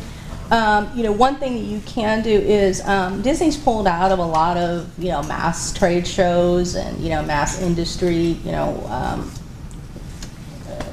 product line invention kind of things, different segments, because they're kind of creating their own little universe around all of those things. When was the last time I worked with them? Gosh, I couldn't even tell, more than 10 years ago, 15 years? Yeah. So, it's not to say I can't, not to say that I wouldn't, but I'm not familiar with the new program that they're running now. In terms of Disney overall, I mean, they wouldn't be as successful if they weren't amenable to working with people. I mean, you can walk out your front door and see Disney on practically anything these days. So, they are open to, certainly, expanding their products and product lines, on a global basis. But, again, they're not looking to take on products. What they're offering you is the opportunity to license their brands, their characters, and names. So, that's kind of the angle that you have to think about in a different mindset with them. Is they're really more on the outbound licensing side of things than really the inbound, unless you have a really cool, unique new character or something that they can monetize. But for the most part, they're not really, as far as I know, they're not looking really to do inbound licensing for product development. They're more there if people want to actually put a Disney character on their product. Then they'll work a license agreement by back to you. Basically, I want their Disney their Superman, character. Batman, all their stuff, Mickey Mouse on my product, put them on their shelves. Oh, okay. Yeah, they actually have brokers that kind of facilitate that for them too, and also in different market segments. So in most cases, you're probably not even going to work with Disney Direct to obtain those license deals. You're going to work through one of their licensed reps or one of their brokers. I can get you some information on some of that. Again, they're not participating in a lot of the more mainstream industry things like licensing. They have their own thing now. They don't even come to the licensing events anymore. But I should still be able to have some contact information for you on that. I have to do some digging. Okay, I would think that they would recommend perhaps manufacturers that they work with if they like the product. It's something they would, one of their manufacturers they have a relationship with. Yeah. There's a matchmaker service that does that as well. That matches, you to different brands, to different brokers that they know that they're already, dealing with. It's a third party.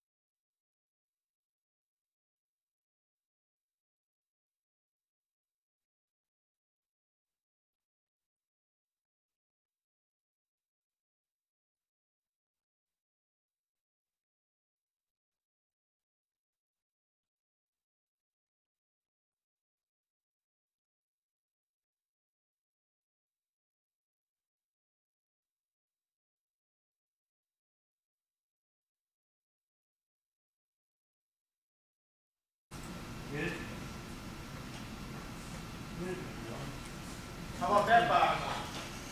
That's even better. Like I said, just short little stories. The first story we're going to start with is the youngest U.S. patent holder. 6-year-old Robert Petch invented a little toy truck that could turn into a dump truck or a flatbed truck. He used Ked's shoe boxes. Everybody remember Ked's? Some of us who are old enough to remember. File caps and nails. That was his prototype. He actually got a patent of it on it, and when he received his patent, he wasn't even able to sign his name, so he signed the patent application with an X. That's what helped make him famous. Got his articles in the paper. His only compensation from this was Keds saw an article and sent him a new box with a new pair of shoes.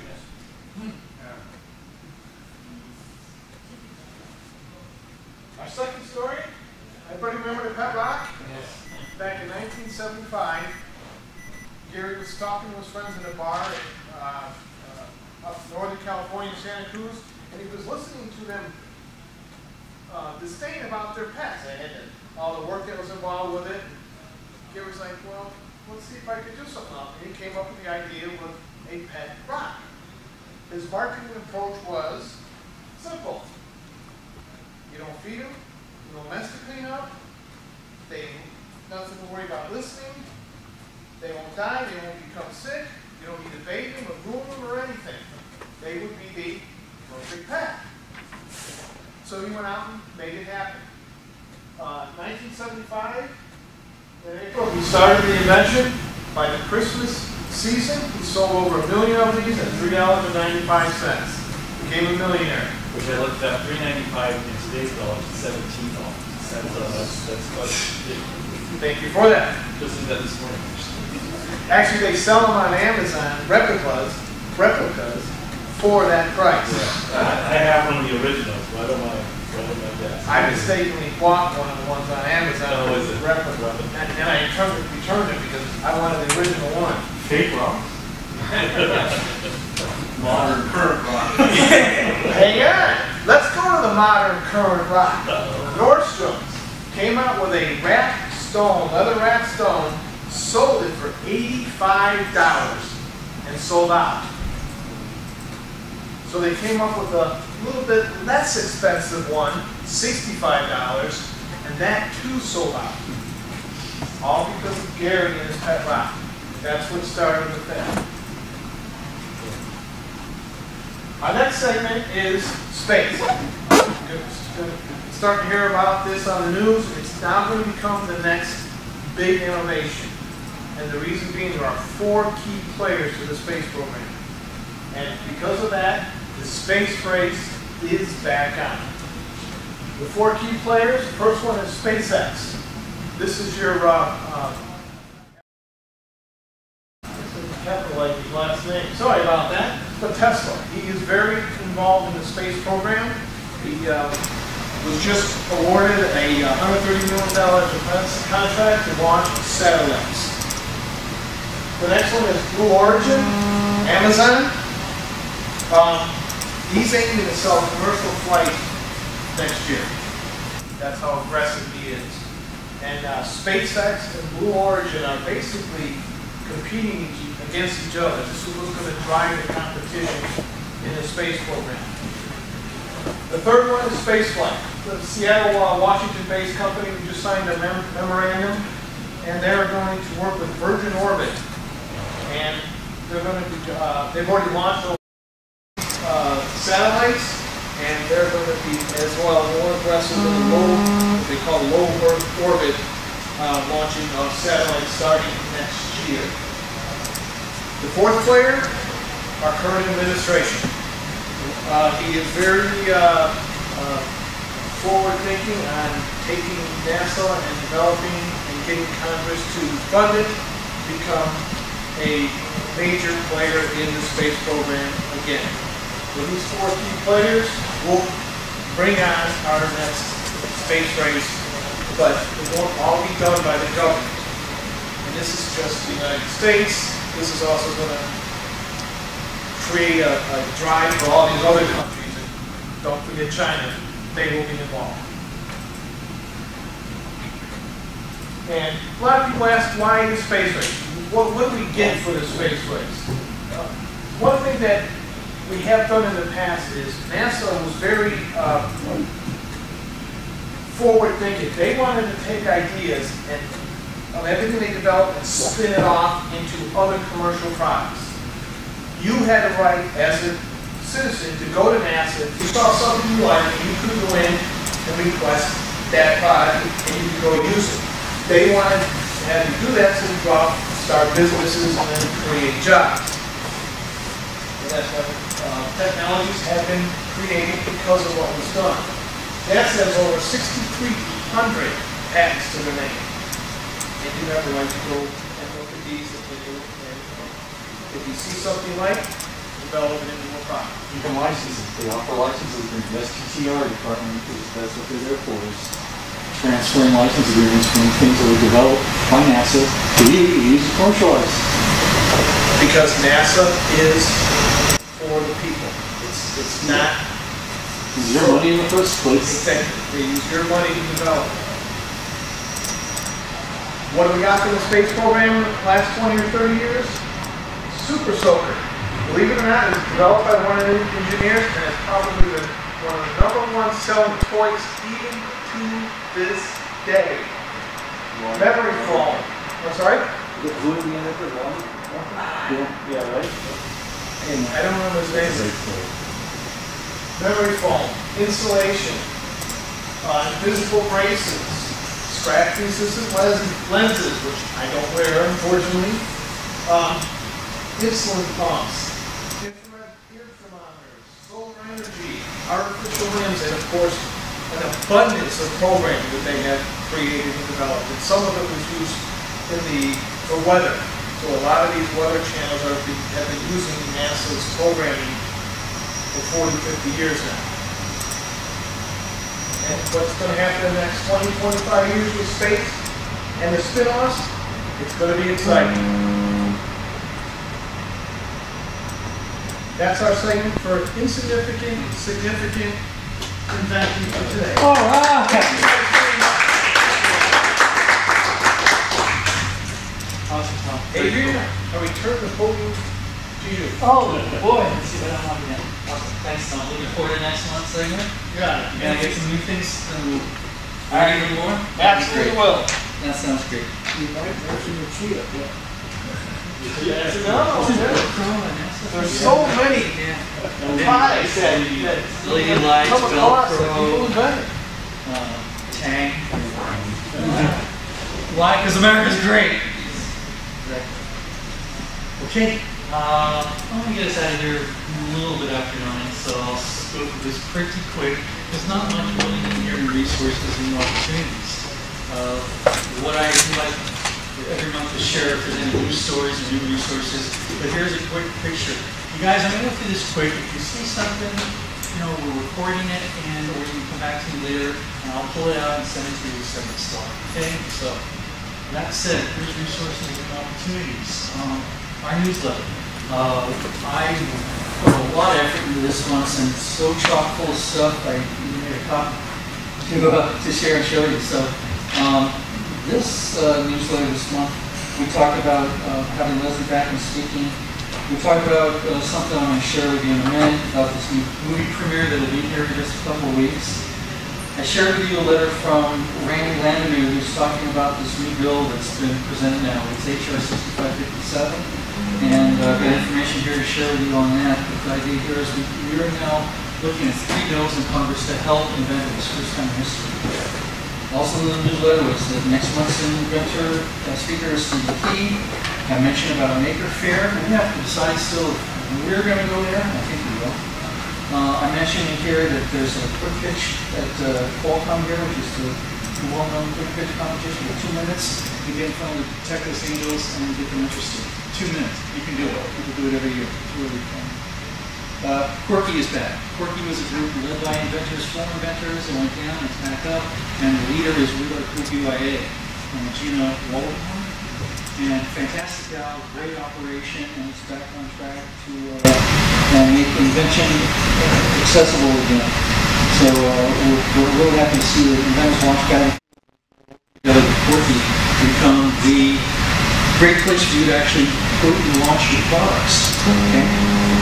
We have a list, our friend Maggie supplied this. It's an A to Z of corporate innovation labs. 73 innovation labs that do cover everything: technology, telecommunications, finance, retail, auto, health, media, consulting, insurance, energy, travel, industry. These are all innovation labs. These are the biggest companies from AT&T to Xerox. The list and the link is here in the newsletter. Okay. Meet this. Who's talking about? Okay, so we were really happy to introduce you. I'm really glad you're here, and thank you for your help and contributions, Tom. Really great. Danny, you mentioned here in the newsletter too. We appreciate your help. We thank you. We want to promote you. Anybody that needs some help audio visual, you have a technical issue you need solving. Danny's an electrical engineer in the Navy. Expert here, musician, man of many talents, so if you want to plug in too. I mentioned the IGA, the Inventors Group of America, and how proud we were to get it together, and I'll explain that in just a minute. There's a slide on that. Tidbits. Remember a couple months ago, Dave and his family were here, and they were showing that news. I think there's a copy of that here. They've got a newsletter now, and it's available now. It's a freebie, but it's like the paper, and it's being found now in Mencius, Escondido, and it's so cool. I go in there, we see our little ads in there, and it's just a great way of seeing that even in today's day and age, you can create a new publication, get it out there, and get sponsors, and create a whole business. And I salute you, David, and congratulations. The link to that is in here as well. There's a lot of good things in this month's newsletter, and if you don't have a subscription to the newsletter, well, sign up. There's sign-up sheets out there, and I'd be happy to put you on that newsletter list, okay? And there's the link for this month's newsletter. Many resources. I'm happy to be a resource, and many of you have come to my office for an hour for free. I'll figure out where you're trying to go, where you're at, and how we can help you get there. I do it in a very simple process. I actually give you the notes at the end of the meeting, talking to you about the steps, and trying to figure out, again, where you're at and why there's a process to all of this. So I'm happy to go over that with you, and again, leave the notes when you leave so you can remember what we're talking about. I also give you for free, I have a copy or two of it here. Here's a matrix before you get started in your projects, how to be objective and score your ideas and make sure it's worth developing. I love when people come in with a whole bucket of stuff and I say, well, use this, go through the process, and you take your best scoring items. That's where you can start. Inventors CD, another great resource. Many other resources. There are incubators, there's other clubs to help, and we'll help you with Hair Club for women. Evo Nexus is an incubator for high-tech startups. There's a couple of them. The San Diego Sports Innovators, Bill Walton, the ex-basketball player, runs that. They have a great program for helping people develop new sport products. And a few other good maker places. Maybe you just need a hobby shop to build something yourself in your little space, but want to be able to use tools. They've got all the latest tools. They'll even teach you how to use them. So it becomes a really great place for you to build more prototypes. I'm really glad that the Google for San Diego Innovation and Incubators were actually on this list as the San Diego Inventors Forum. So put on your resources. And we do like to link to the other groups as well. Paralabs is great. SCORE, you probably know, they're still around. Service Prototype Executives. They'll help you get your business plans started. Same as Axiom. Look at that screen. Doesn't matter. Moving some graphics. Anyway. This slide is about Amazon. Yeah, Launchpad, like we mentioned earlier. They want to ship and sell products, so they love to help you get your product to market. The next thing is a resource if you're interested in innovation, because you haven't really invented something, but you want to make something better. There's a process of doing that. And this gentleman's quite the expert in the TEDx talk that I just love bragging about. And he tells a story about having invented the Swiffer. He'd never mopped the floor in his life. He spent months watching other people, asking them questions, seeing what their pain was, then creating ideas and having them tested, and the evolution finally ended up being the Swiffer. It's a wonderful video to watch, showing you what the process is, and with enough passion and the right parts, you can reinvent anything. So again, we're losing some picture. It's okay. You've seen Stephen Key. He'll be here next month. He has written a book, a textbook now that colleges use to teach about licensing, and I'm sure you'll enjoy all of that. He has a great number of videos online for free. They take all of the questions you might have about licensing and breaks it up into little 5 to 15-minute videos. Fantastic resource. I love the one he had I watched recently. The question was, do I need to have a prototype to get a license or a working model? And the answer was absolutely not. And if they ask you for it, you turn around and say, well, can you produce the model? And can you produce it? I mean, this is a working relationship, so don't be stuck on anything. It's all a matter of negotiation. Everything in life you want somebody else has. You just got to learn how to ask for it correctly.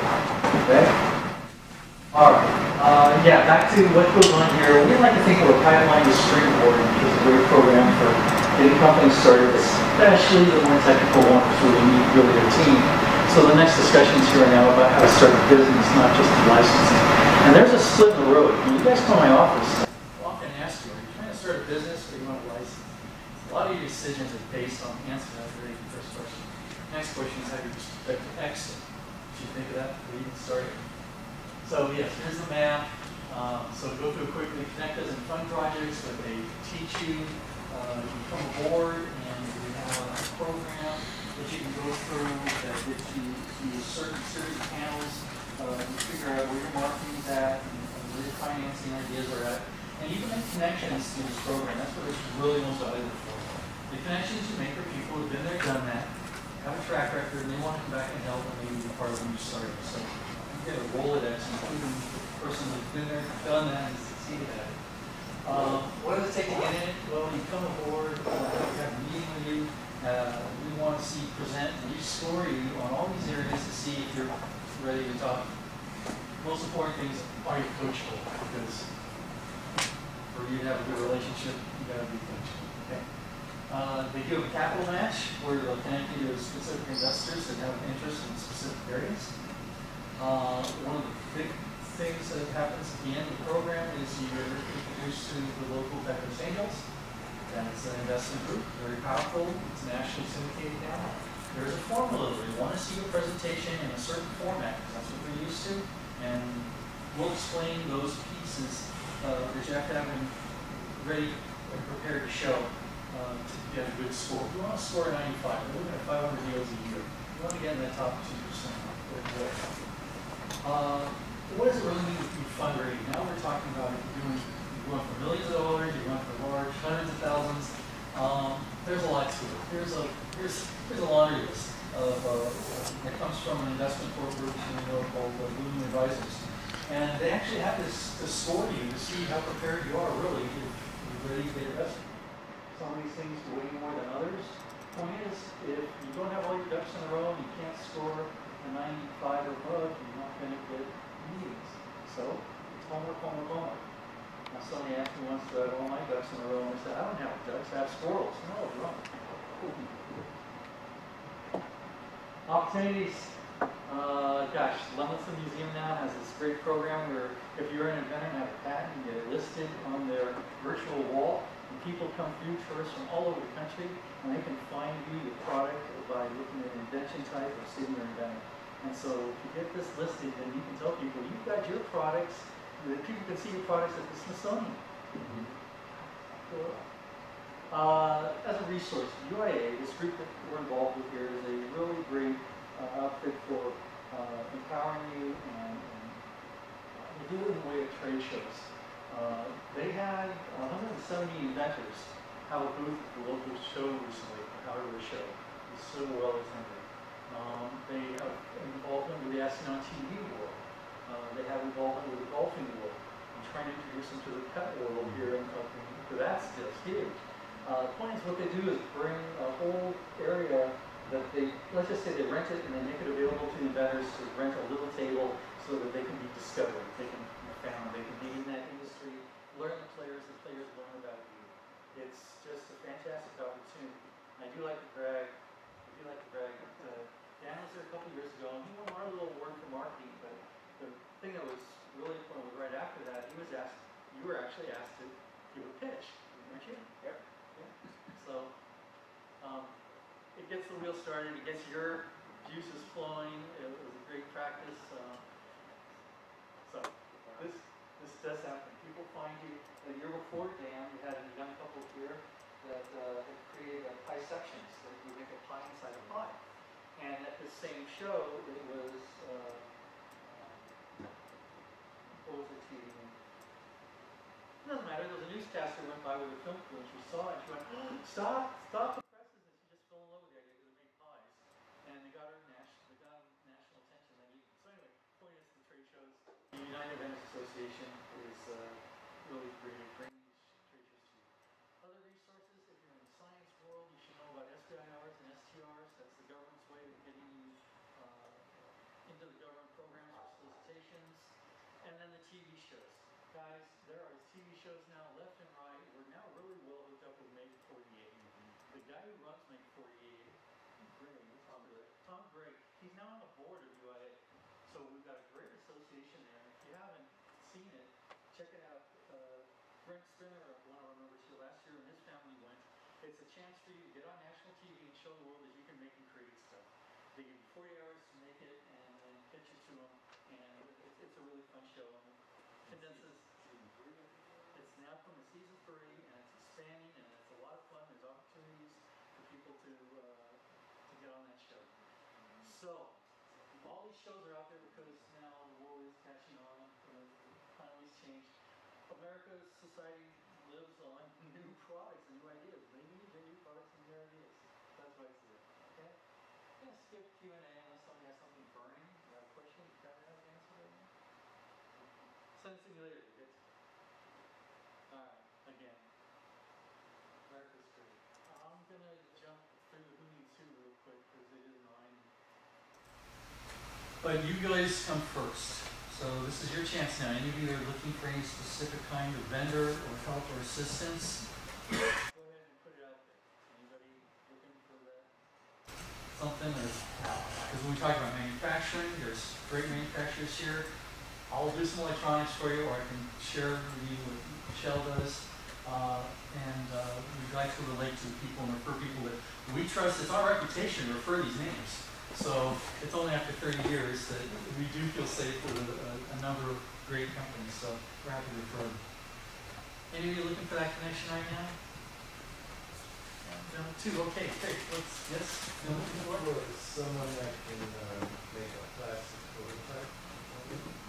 Like cutting and gluing I pieces? had one or a couple made out of 3D printed, but it didn't seem to have the rigidity I needed for it to function properly. Well, this one's easy. Robert right here is a really great mechanical engineer, and he's got the tools and he's got the experience, and I'm sure he'll do it. So, talk to Robert. Okay. Who else? Yeah, I didn't know George moved to LA, so I'm happy to. Oh, well, David's still here. Actually, George, he just moved. He kind of got out of it. He's working on his own science project to change the world. It is very cool. He's actually doing some papers publishing. But we all trust and love David. And another fellow is over at Maker's Place, Mike Letty. He's a full-blown attorney, but he does things all the time. And the whole process is done. So there's 2 great references at least to say. Yeah, I mean, that's a question to ask. You could be out of town when the movie is premiered. Okay. That's coming up. August 20th. Wish I could be there. Is Josh Malone going to be on a panel? Is that the idea? Josh Malone's going to be here. Yeah. Will that be recorded? Yeah, it'll be recorded. Okay, good. The movie itself is available on Amazon. I'll talk about that in just a minute. Okay. Just half a minute. But yes, it'll be. He will be here. I'm on the channel too when the movie's here. And then it is available on Amazon right now. And I think Congressman Orbach is going to be here. I think because we help just sign on to help sponsor the bill. So it's going to be a fun meeting. It's August 21st. I don't know. I put it in. You said I was going to. This is 21st. People too early. Yeah, exactly. All right, I'll turn it around, and then I'll take over as far as what I need you guys to do and talk about the tax issue. Any service providers want to shout out and say what you do and want to volunteer your services? Robert, you're a great mechanical engineer, you're a great resource to have, go to get prototypes made and designs made. Danny doing the videos and helps with technical issues. I've had him come in to work for us at East Square, does an amazing job. He can help you, like, remember you used to call, what was it, Geek Squad? They would come in and help you set up your computers and stuff. What's I think that? I do my own private Geek Squad thing. So, and myself, we do run a shop for assembly for years, make electronics and put them in the packages and get them tested and shipped. So, that's my part. Your Thursdays, is that your? I'm open Thursday. I go to my office Thursdays and offer free. You just gotta call in. I think I talked about.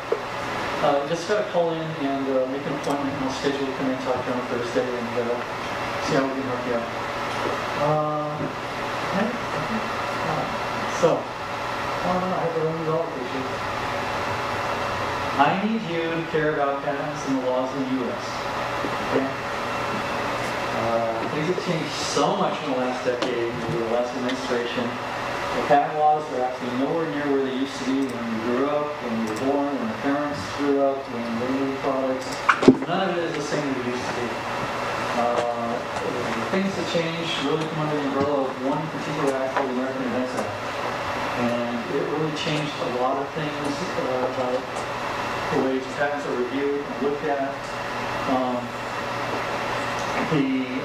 First, it really wasn't brought to my attention until this gentleman, Randy Landry from Florida, sent me a letter telling me he needed my help. He wanted me to go to Washington to make an emergency meeting in front of Congress to talk about, as an inventor, what they were proposing to do is make it a law that they've made all these changes. You can now lose your patent. There's very expensive challenges involved. They were going to make it that they could actually pierce your corporate veil and sue your investors. They would break the anonymity and sue your investor if you had even 5% ownership in the company. And that was just crazy. That was just going to stop all the investors from even thinking about suing the company. We flew in with the first inventors. We're the first inventors Congress has heard from. They've only been lobbied. Hundreds of millions of dollars have been spent by Google, Apple, Facebook, and Amazon to lobby Congress to pass laws that favored them. And it was 10 years later, and the disaster had already happened, and it was in fact affecting us both. Randy started because I quickly got involved and met this man, Paul Morgan, who in fact lost his company, multi-million-dollar software business because of new changes in patent laws. One of them, for example, is called Alice, saying you can no longer patent an abstract idea. They basically said, well, things are on the software, that's an abstract idea. They never defined it, but it came under that. We started doing protests. The local protests were against Darrell Issa, who stood on this floor right here and told all of us, oh, we need to change our patent system so we can be the rest of the world. Well, we are now like the rest of the world. Actually, we're 12th. We used to be first. When we were standing here, Darrell leaves in a little while, so I'm going to talk about that. We protested to Darrell. We created a petition saying that we got to get rid of this new process by which if you have a patent out there, and I'm a business and I think I like your patent, I want your business, I'm going to take it from you, I can create a process that is a new review process that only costs me $20,000 to file to create a case. First thing you have to do is post a $500,000 bond to fight it. 85% of you are now getting wiped out by any corporation that just decides they want to, because who of you can afford that? Now, when they go to the PTAB and say you are going to fight it, it turns out that there's 3 judges that are picked. They can have a conflict of interest, doesn't matter. They're going to review your patent and make a decision. You have no jury, you have no trial. Another exorbitant amount of cases that are coming to the patent the patents are being invalidated. Because the process has started where your patent is now being reviewed in the broadest terms possible, not in the views of what the first patent examiner looked at it as, but in whatever possible could be out in the world. You have no chance of winning that. They're going to find some priority to say, well, this is why we shouldn't have a patent. To me, our country, having adopted these rules, was the biggest way we could shoot ourselves in the foot. It's basically admission to the entire world that our patent office is untrustable and incompetent because they couldn't do a job right in the first place. And that has basically distilled through the whole world, which is why now we're 12. China copied our patent laws. They now protect inventors better than we do here. They actually prosecute people that infringe. They no longer have this. I mean, it used to be other ways of knocking everybody off. There's still issues there, but now the government of China is on the side of the inventors. They know that's where innovation comes from, and that's why they're now leading the world in so many areas. So much investment money now is going to China because guess what? Artificial intelligence is software-based. Again, you can't patent that here in the U.S. So where are they going? China. Okay. The other thing about the petition was the abstract ideas. That's just crazy. Injunctive relief means, can I sue somebody for infringing on you? You could. Well, the new laws now say that if you're not producing more than the person infringing on you, it's for the public benefit that you let the infringer stay in business. And they'll force you to settle for a license deal that's less than market value. It absolutely is ridiculous that we're giving the benefit to the corporations, and now the terminology is called efficient infringement.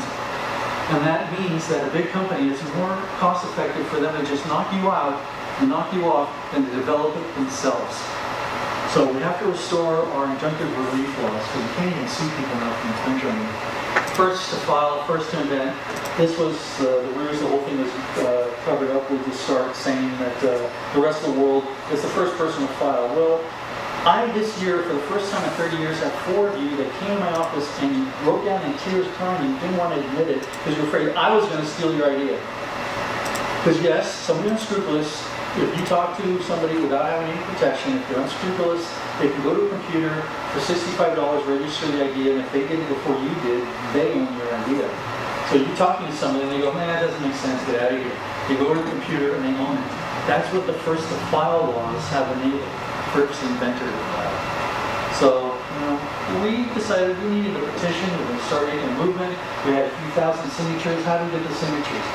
I was actually able to get the main groups in this country united, realizing that we're all going to be out of business if we don't start standing up. And in fact, a couple took the lead here, like Stephen Key and Warren Tuttle, the heads of these big organizations that run nationally, and they decided, let's work together. So we started working together and supporting this petition. Our group, it was really just 3 of us. It was Randy, Paul, and we're thinking, we got to make more news. Nobody knows about this. We all know about the Kardashians and every other movie star is a problem, but gosh, what's really changing this country, nobody knows. Well, we made a demonstration, had a couple dozen inventors show up, and we burned our patents right in front of the patent office. Because the point was, these are liabilities. Let's go back to that. If you have a patent and a company wants to infringe on you, they put you through a process for only $20,000, and you have to come up with $50,000. Tell me that isn't a liability. Because owning the patent is a liability now, unless you're in a full business or have a great license agreement with the corporates.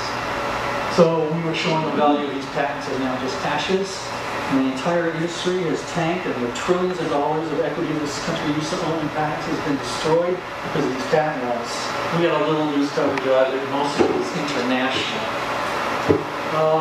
We really had our thoughts and hopes that the Supreme Court was going to stand up and back us on the idea that patents are property rights. This big case came to play, oil states versus green energy. Case about fracking technology, green energy infringed, oil states sued, green energy came back and put them through this process, took it all the way to the Supreme Court. We went, we protested, we showed the banners that the patent office has been the greatest job creator in the history of mankind. We need these laws preserved, we need people to have the rights, and we made all the noise we could, and wrote letters to the Supreme Court from experts, and U.S. Inventor started thinking about another bill and started promoting it, the U.S. Inventor Act, which I'll get to in a minute. We went this year to D.C. and we're dealing with Congress now in the patent. Remember, there's divisions. So Supreme Court's one thing. They were given a case. Congress has enabled these laws that are horrible. We're trying to get them to understand the damages and reverse them. And then there's working with the patent office itself. So our little group, USI, we went back first as 3 people, and we got 10 people.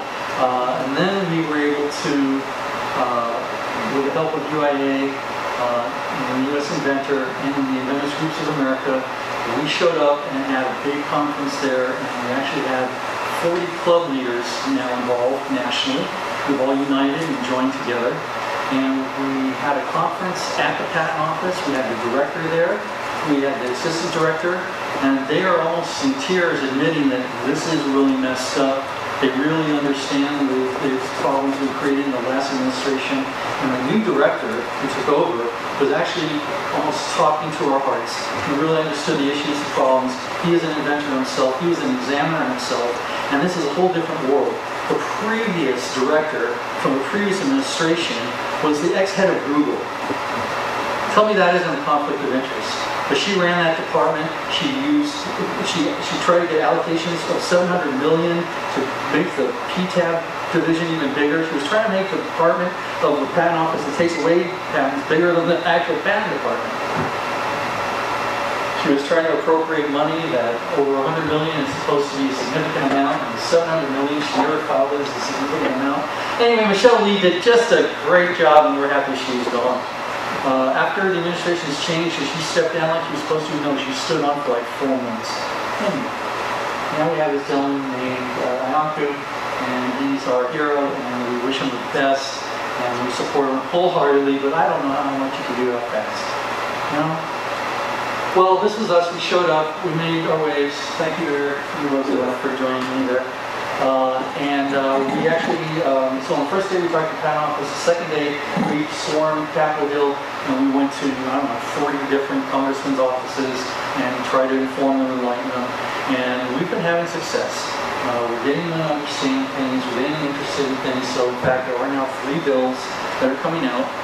One is a whitewash because it's the stronger patent act that's backed up by all the corporations. They don't want to see the major changes, so it does not include getting rid of PTABs.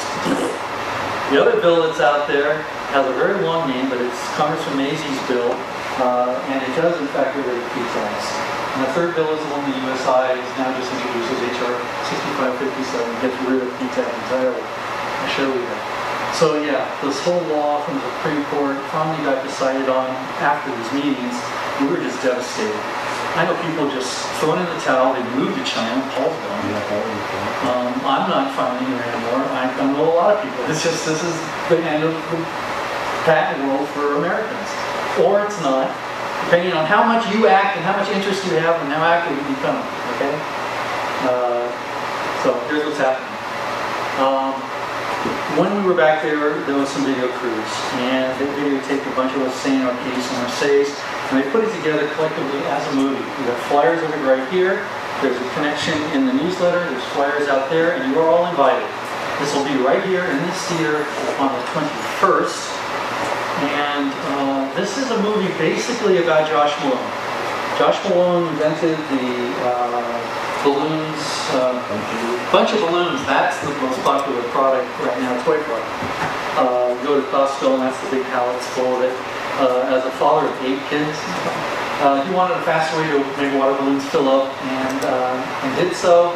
Went to Kickstarter. The campaign exploded on him, and sure enough, a company called Telebrand saw that it exploded on him and knocked him off. Decided to, right the very first day they saw the ad for Kickstarter, just go out the window.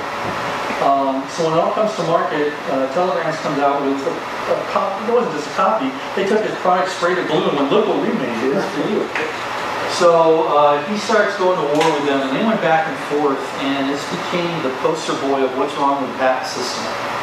He's now spent over $20 million. I forget how many court cases he's gone through in federal court, and the patent PTAB department saying, no, we shouldn't have the patent. What does it all come down to? The terminology substantial.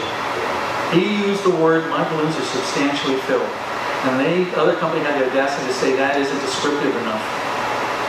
And they've been battling. This is a $20 million fight. But Josh Malone will be here on the 21st to tell you all about it. It's finally been turning around for him, and he has been winning some of these lawsuits. So it's a great, amazing story on persistence. But really what is the root and the core of it is the whole damage and destruction that the American Invent Act is causing, will cause, has caused. It's just needs to be fixed. So yeah, I'm in it 3 or 4 times because I can talk like this. But the rest of the story is about about Josh and his case in point, and another inventor who's actually got a much more technical innovation and invention, and has been faced with these challenges. It also then interviews a number of other congressmen, senators. So please come, it's free. I don't know about food, but the movie's free and the parking's free and the information you need to know, and I hope you share and make other people aware of it, okay? Because it's always been a great country to succeed in, and we want to keep it that way because the benefits are to all of us as a society, all right? Again, I thank you very much for your concern, your interest, and I hope it's your participation too, okay? Thanks again, Amen Healthcare. Again, I'm able to come talk to you. I've actually created a product development plan. We can sit down and show you how to go from concept to market ready. There's a spreadsheet for it. And I look forward to seeing you on the 21st, and then again next month once Steve McKee's here. All right, guys? Have a good day. Don't forget to grab one of these magazines if you like. The flyer here is over what's the schedule for the sponsor sheet if you think you can find or want to be a sponsor. And don't forget to grab one of these flyers for the movie. This is what I had made. Another one in the can, right, Danny? I actually organized it around lunch. So I first scheduled the 11